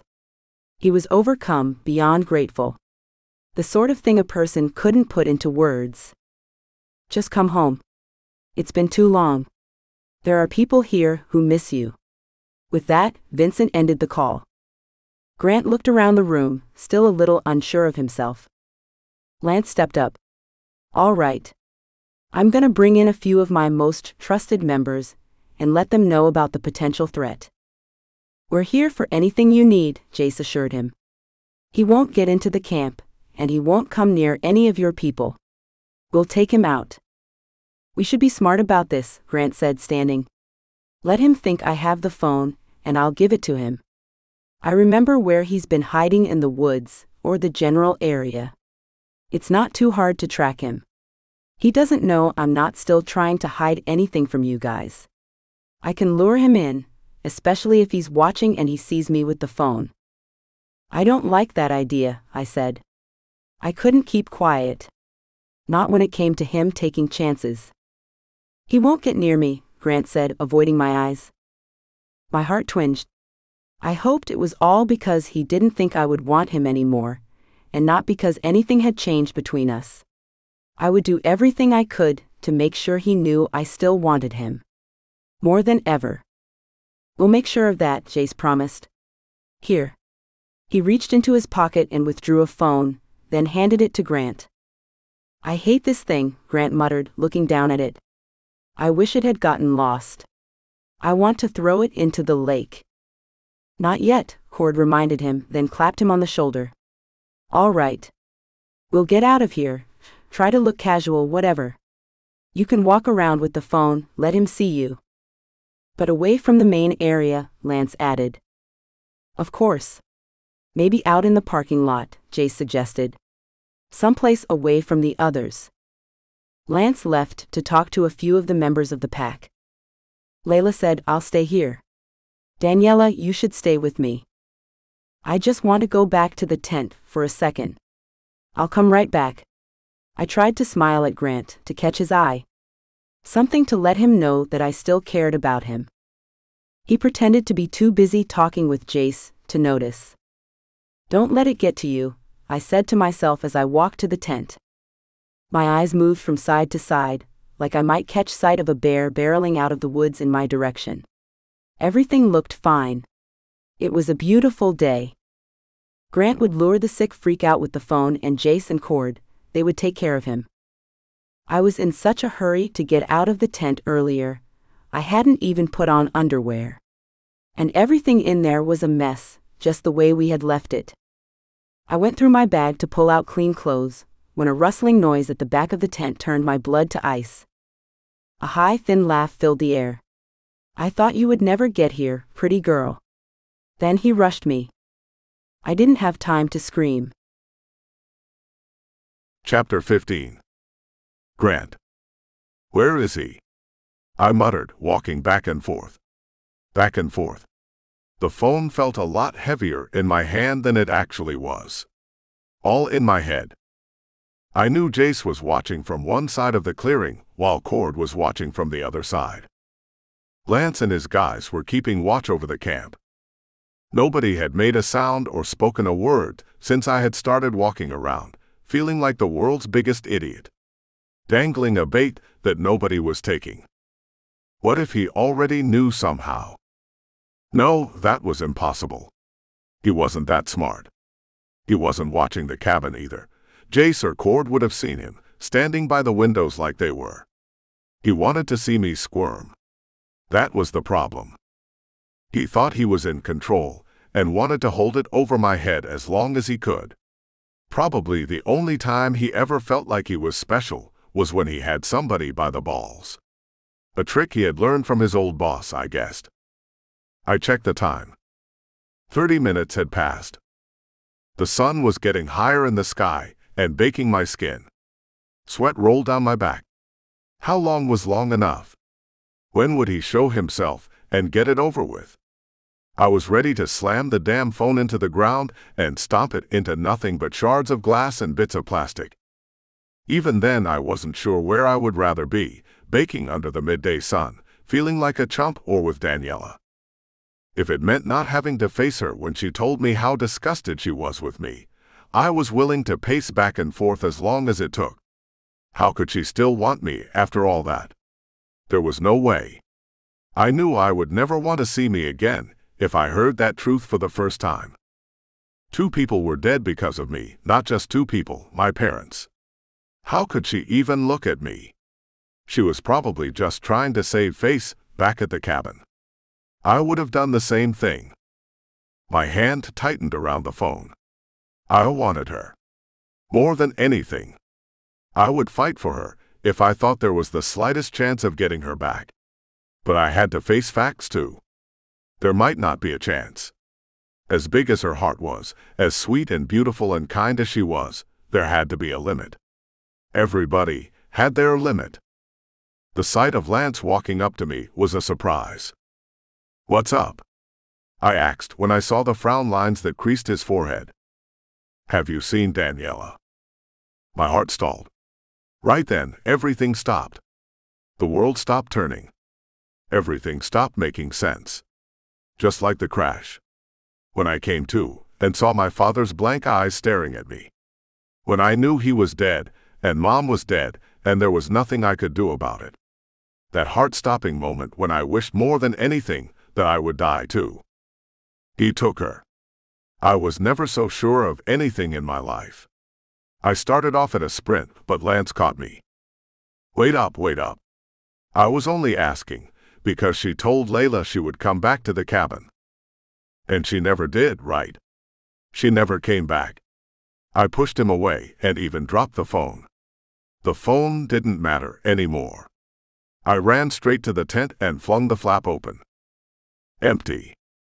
The scent of bear hung heavy in the air. Fuck her. I meant for it to come out as a roar. I thought it would. Instead, it sounded like a whisper. What's happening? Jace caught up, then saw what I saw. He sniffed the air. He took her. He must have heard us. My stomach clenched. My head spun. The thought of what he was doing to her, the many things he could be doing to her, ran through my head and made me sick. It was overwhelming. I didn't know which thought to focus on first. How? We were watching out, Jace sputtered. He spied on us one night, and we didn't know he was anywhere near the tent. Maybe Bradford taught him a thing or two about spying. I don't know. I held my head in my hands. It would fall off my shoulders if I didn't hold it in place. The whole world spun around me.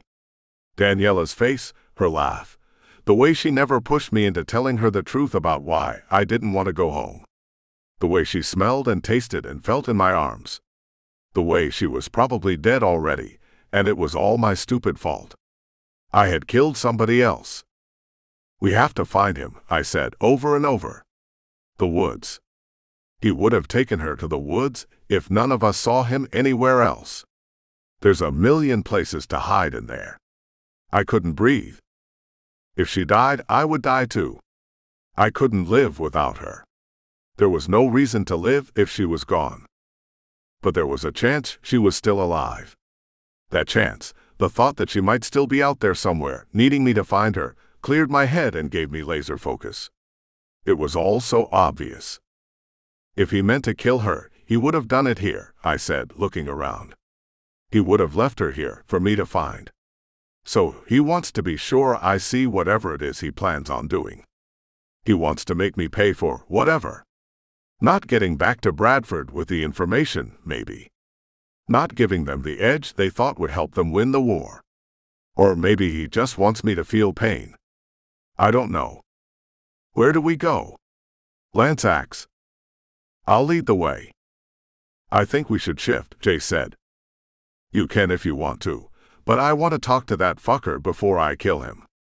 I marched out of the tent and followed my sense of smell. It wasn't as strong as a human, but I could still pick up scents a human couldn't. And I could smell him. And her. They were together. I cast my mind back to when I found him before, and followed the trail. The broken sapling.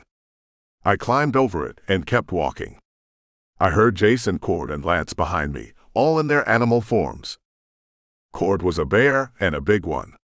He could help take down somebody like him, or at least hold him down while I tore his throat out. I stopped and sniffed the air.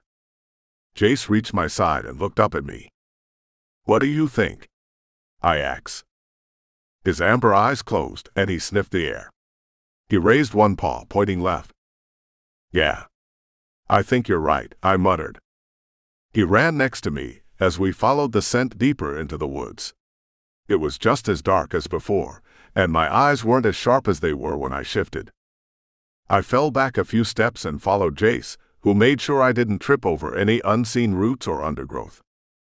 Still, even though my eyes weren't as good, I saw the lantern before he did. I touched his flank, signaling him to stop. He did, and the others came to a stop behind us. There. I raised my arm. He has a lantern. Maybe he stole it from camp. There's a sort of cave there, and that's where he's been staying. I'll go in first. I can follow the lantern. You guys come in from the sides. One of you behind me. The cave will block his rear. They looked at me, and I could feel them telling me to be careful. I nodded, then headed for the lantern. The whole way, all I could think about was Daniela. She was there. I knew she was alive. She had to be. She was cold, probably in the deep woods where there was almost no sun. Scared. Wondering what was taking me so long. I hoped she knew I would come for her. I hoped she had that much faith in me. What was I thinking, not responding to her back at the cabin?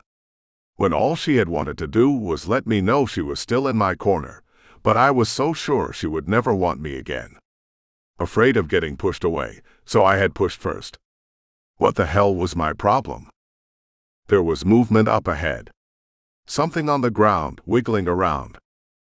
I looked in all directions. The others weren't far behind, but where was the bear? The shape on the ground was Daniela. I recognized the dress she was wearing at the cabin, but she was alone. He had stuffed something in her mouth and tied her wrists and legs. I dared move a few steps closer. There was an ugly purple bruise on her forehead. Blood trickled from it. I guess that was all that kept her from shifting. She was hurting too much to think about it. He was out there somewhere, probably trapping me into going for her. But I had to. I couldn't leave her lying in the dirt, bound and gagged. My eyes moved in all directions as I took one step, then another, slow and measured. I breathed as slowly as possible too, keeping my heart rate down, keeping myself calm. I needed to focus. I had to be aware of him when he came at me. Her eyes widened when she saw me. I held a finger to my lips as I closed the distance between us and worked on her wrists. He had used her underwear to tie her up. The thought of him even touching her things. I pulled the gag from her mouth in time for her to scream, "Above you." I looked up as he was falling down on me. No. Jumping down from the rock slab that formed the top of the cave. I rolled out of the way and he landed between us, cursing and snarling. "Go. Go." I shouted at Daniela as he threw himself at me. Her ankles were still bound, but she could drag herself away and untie them. I didn't see anything but him once he was on me. He knocked the wind out of me, but I recovered fast enough to roll on top of him. His jaws snapped, and saliva flew in all directions. He was more than half crazy for sure. Adrenaline flooded my veins as we fought and clawed, both of us screaming in fury. I rolled on top again, and this time held him down with my weight focused on his arms and chest. He roared, but I held him down. "You have nothing." I spat in his face. "You'll die with nothing, you scum. Just like your boss died. A loser, right up until the end." The wolf howled inside me and begged to be free, but I held it back. I wanted to look into his eyes as a man and see him knowing I had beaten him. He ground his teeth and struggled to get up from under me, but I outweighed him. He might have made a strong bear, but he was a weak man. "Shut up. You didn't know him," he growled. "He was like my father." "Like father, like son," I growled in response. That was when his body started changing. I knew the shift was coming, and I sprang up and away as my own shift took place. I hadn't meant for it to happen that way, but I wouldn't face him as a man. Not when he was a bear. My wolf howled with joy as I released it. We flew at each other, crashing together, teeth and claws and fur, grappling as we both tried to take control of the other. Everything flashed in front of my eyes, the cave, the lantern, Daniela's panicked face as she watched. I saw Jace too and sent out a single message, "Number." I wanted him for myself. He swiped at me in that instant when he knew my focus wasn't on him, and I howled in pain when his claws tore into my flesh. In an instant, blood soaked into my fur. The pain made me more focused than ever on hurting him. Killing him. I bit his shoulder, and he roared, throwing his head back in agony and panic, exposing his throat. We both went down just as my teeth sank into his jugular, and the satisfaction I felt as his blood flowed down my chin and throat was almost scary. I had never taken pleasure in killing before, not even when I hunted down bigger animals than me. But this was triumph. He still tried to fight, but he got weaker with every frantic beat of his heart, pumping more blood out of his torn throat. His paws stopped moving. His arms weren't gripping me anymore. He went slack as the life drained out of him. And it was over. "Grant." Daniela ran to me, threw her arms around my neck, though it was covered in blood. "Oh, Grant? Come on." Jace had shifted back and was standing in front of us. "We have to get away from here. And we have to clean you up." I nodded and let him and the rest of them lead me back to camp. It was over. Finally. All over. Chapter 16. Daniela. When I came to, he told me he was smarter than all of us. He knew you were going to trick him. He was listening behind the cabin. I shuddered. He wanted to stun you, then make you watch while he killed me. He actually said he was going to kill me while you watched. "He's gone now," Jace murmured. Thanks to a hell of a strong set of jaws, Cord grinned. Grant only shook his head. He was way more subdued than the two of them, and had been ever since we left the woods. A long shower had cleaned him up, and the wound the bear had inflicted was already healing. But inside was a different story. It wasn't my jaws that killed him, or anything I did. It was him. He had a choice. He didn't have to come here, and he didn't have to take her. His hand closed over the one of mine that wasn't holding an ice pack to my head. He signed his own death warrant when he did that. I warmed all over. We hadn't gotten the chance yet to talk things over between us, but he was much more willing to show his feelings than he was when I left Lance's cabin. All it took was a huge bump on my head, and the threat of my murder. No big deal? Well, that's that. Jace looked at the two of us with a wry grin. I guess you'll be planning your flight home now? I glanced at Grant, waiting. I would follow his lead. I would follow him anywhere. He nodded. Yes. I'll be planning my flight. We will, I corrected. He turned to me, eyes searching my face. I only nodded with a smile. Cord cleared his throat a little louder than necessary. Oh, look at the time. I think I have to go, do something. He wandered out of the tent, and Jace followed him after grinning at Grant. He waited until we were truly alone before asking, You mean it? Are you nuts? Of course I mean it. I was already planning on going, before any of this happened. He shook his head. But that was before. I cut him off. Before you told us what happened? How Bradford blackmailed you. Right? Listen to me, and hear me well because I won't say it again. I dropped the ice pack and took his hands. They were warm, strong, and they had helped kill the monster who was set on killing me. I held them tight. What you did in the past has nothing to do with who you are now. Vincent was right. You did your time. You punished yourself, and that was before you ever stepped foot in that lab. It has to be enough. You have to stop thinking it matters so much to me. You can't pretend it doesn't matter at all. I sighed and shook my head. It was an accident. A terrible one. My heart broke for you back there in that cabin. It really did. I only wanted to hold you, and tell you everything would be all right. You did? Of course. I can't help but imagine the kid you were, how scared you were. How awful it must have been to see your parents like that. It hurts me to even think about it, and they weren't my parents. So it must have been 1,000 times worse for you. You have no idea, he muttered. You were a kid. You made a mistake. A couple of mistakes. It was wrong of Bradford to take advantage of that. I'm glad he's gone, I whispered. Not as glad as me. I let go of one of his hands and reached for his face. The muscles in his jaw jumped like he was holding back a flood of emotion. It's over, I said, looking him straight in the eye. I almost can't believe it. You know? It's like I'm afraid to, in case I wake up and this was all a dream. Believe it. I leaned in and kissed him gently.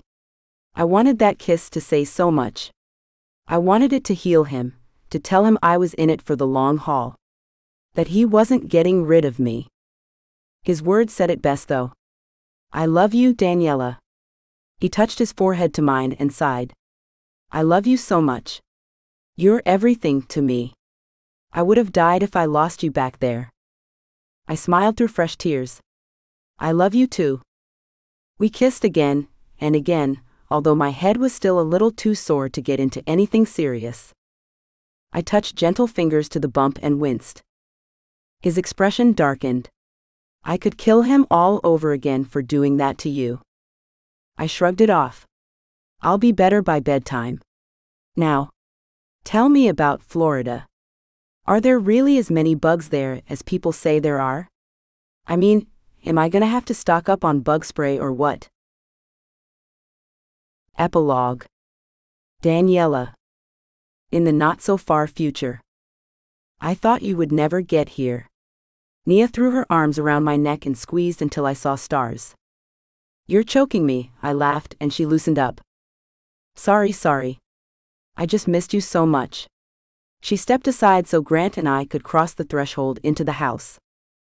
House was not the right word, not even close, and by now I was used to hanging out in Vincent's mansion.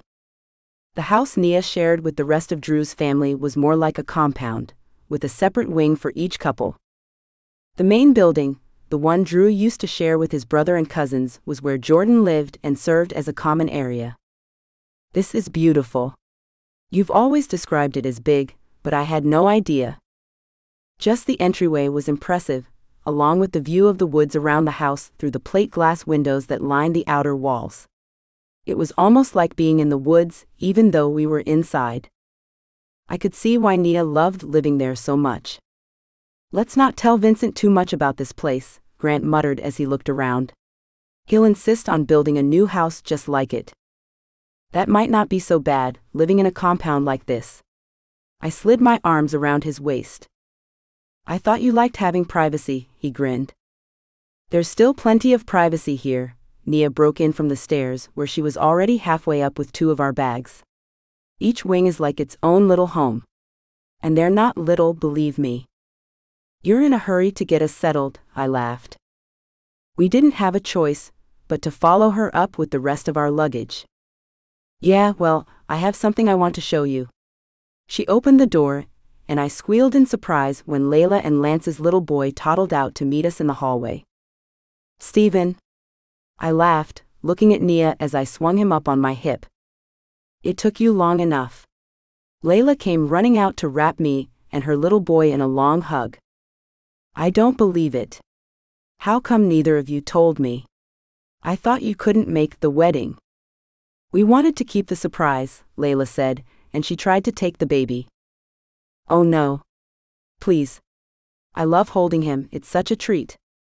I squeezed him to me, then ran a hand over his smooth dark hair. He took after his mother in that way, but his eyes were all his father's. You're such a handsome boy.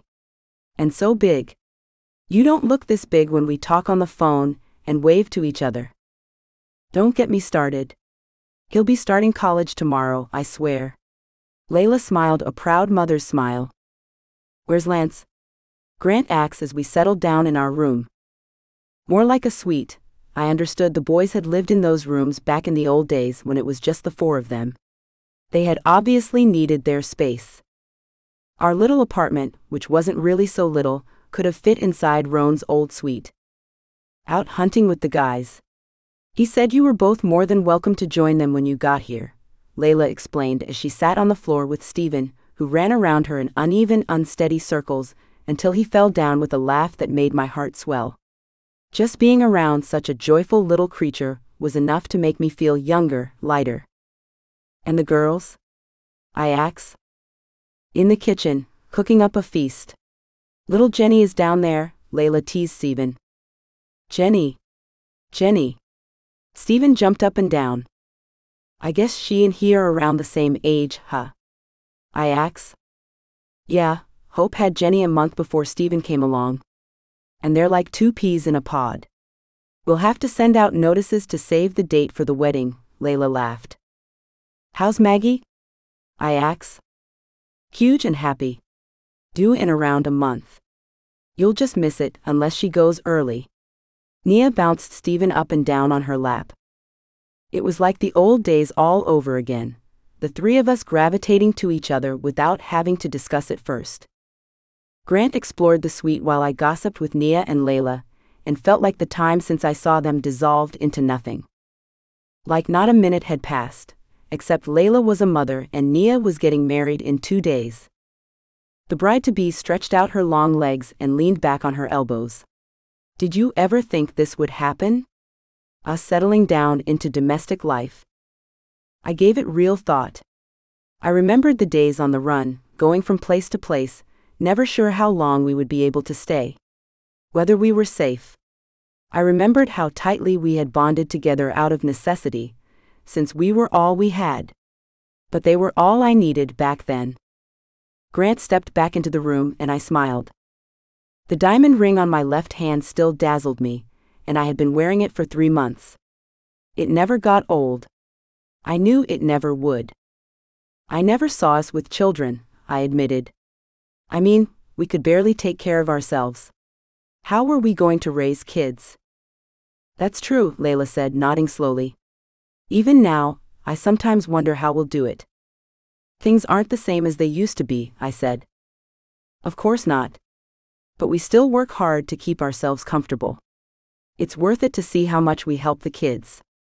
Once Layla and Lance had accessed the thumb drive the doctor gave them before we destroyed the lab, they found even more young shifters who needed guidance. They had spent the last year gathering the orphan kids together and helping them get their lives in order. Jordan and Mary had both helped fund their work, but it was winding down. I knew they would want someplace to settle for good.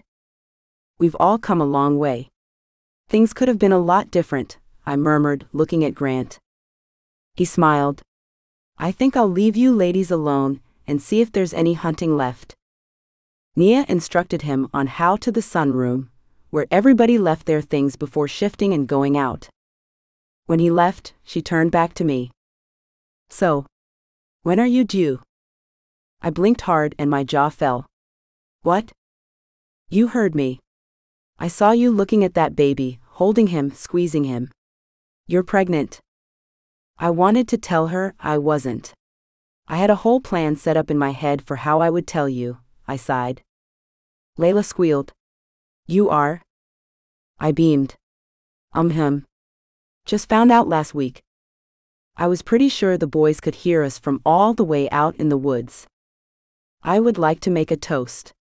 Jordan stood at the head of the table, and he wore the same smile he had worn all night. The long table was full of covered-in food, so full I thought it would break under the weight. The girls had been cooking their fingers off, and I felt a twinge of guilt that I hadn't been there to help, but they swore they loved doing it. He looked up and down both sides of the table. Roan and Hope, with their little girl sitting in a high chair between them. She was already fast asleep. Slate slid an arm around Alice's shoulders and pressed his lips to her head. They had eloped, without anybody knowing, while Alice was traveling for a writing assignment. I had already heard a few whispers about them trying for their first baby. Maggie's feet were up on Carter's lap, where he rubbed them for her while she finished off her second helping of roasted chicken. I had never seen a person look as content as she did, except for Carter. On our side of the table, Stephen slept in Lance's lap, while Layla smiled that same warm, fond smile I had seen earlier. Nia and Drew practically glowed. I slid my hand into Grant's and he squeezed. We were so lucky. We had everything. Jordan looked like he felt the same way as he looked at all of us. I didn't think this night would be possible, he admitted. When I look back, I remember how sure I was that I'd never find my sons. That I would never experience a night like this, looking forward to another wedding, to Nia becoming my daughter. I always thought of her as one, but now it'll be official. I looked at her and caught the tear she wiped off her cheek. And my sons. My nephews. I don't think I've ever been so proud, he continued. I'm proud of the men you've become and the lives you've built for yourselves. I'm proud of Lance and Layla, and all the good work they've done to make life easier on the rest of our extended family. And Grant, becoming a leader in his own clan. Don't think I'm not keeping tabs, he said with a grin. And I know Daniela. He couldn't do it without her right by his side. I wiped my own eyes this time. I love you all so much, he concluded. Thank you for bringing joy back to my life. I hope Nia and Drew and all of you know this same joy for the rest of your lives. We lifted our glasses and touched them to each other. My family. A crazy, irreverent, untraditional family, but still a family. Between them and the Everglades, life would never be dull. And I would never want it to be. I hope you've enjoyed this Ava Benton book. Don't forget to subscribe and to ring the bell to be notified of new releases.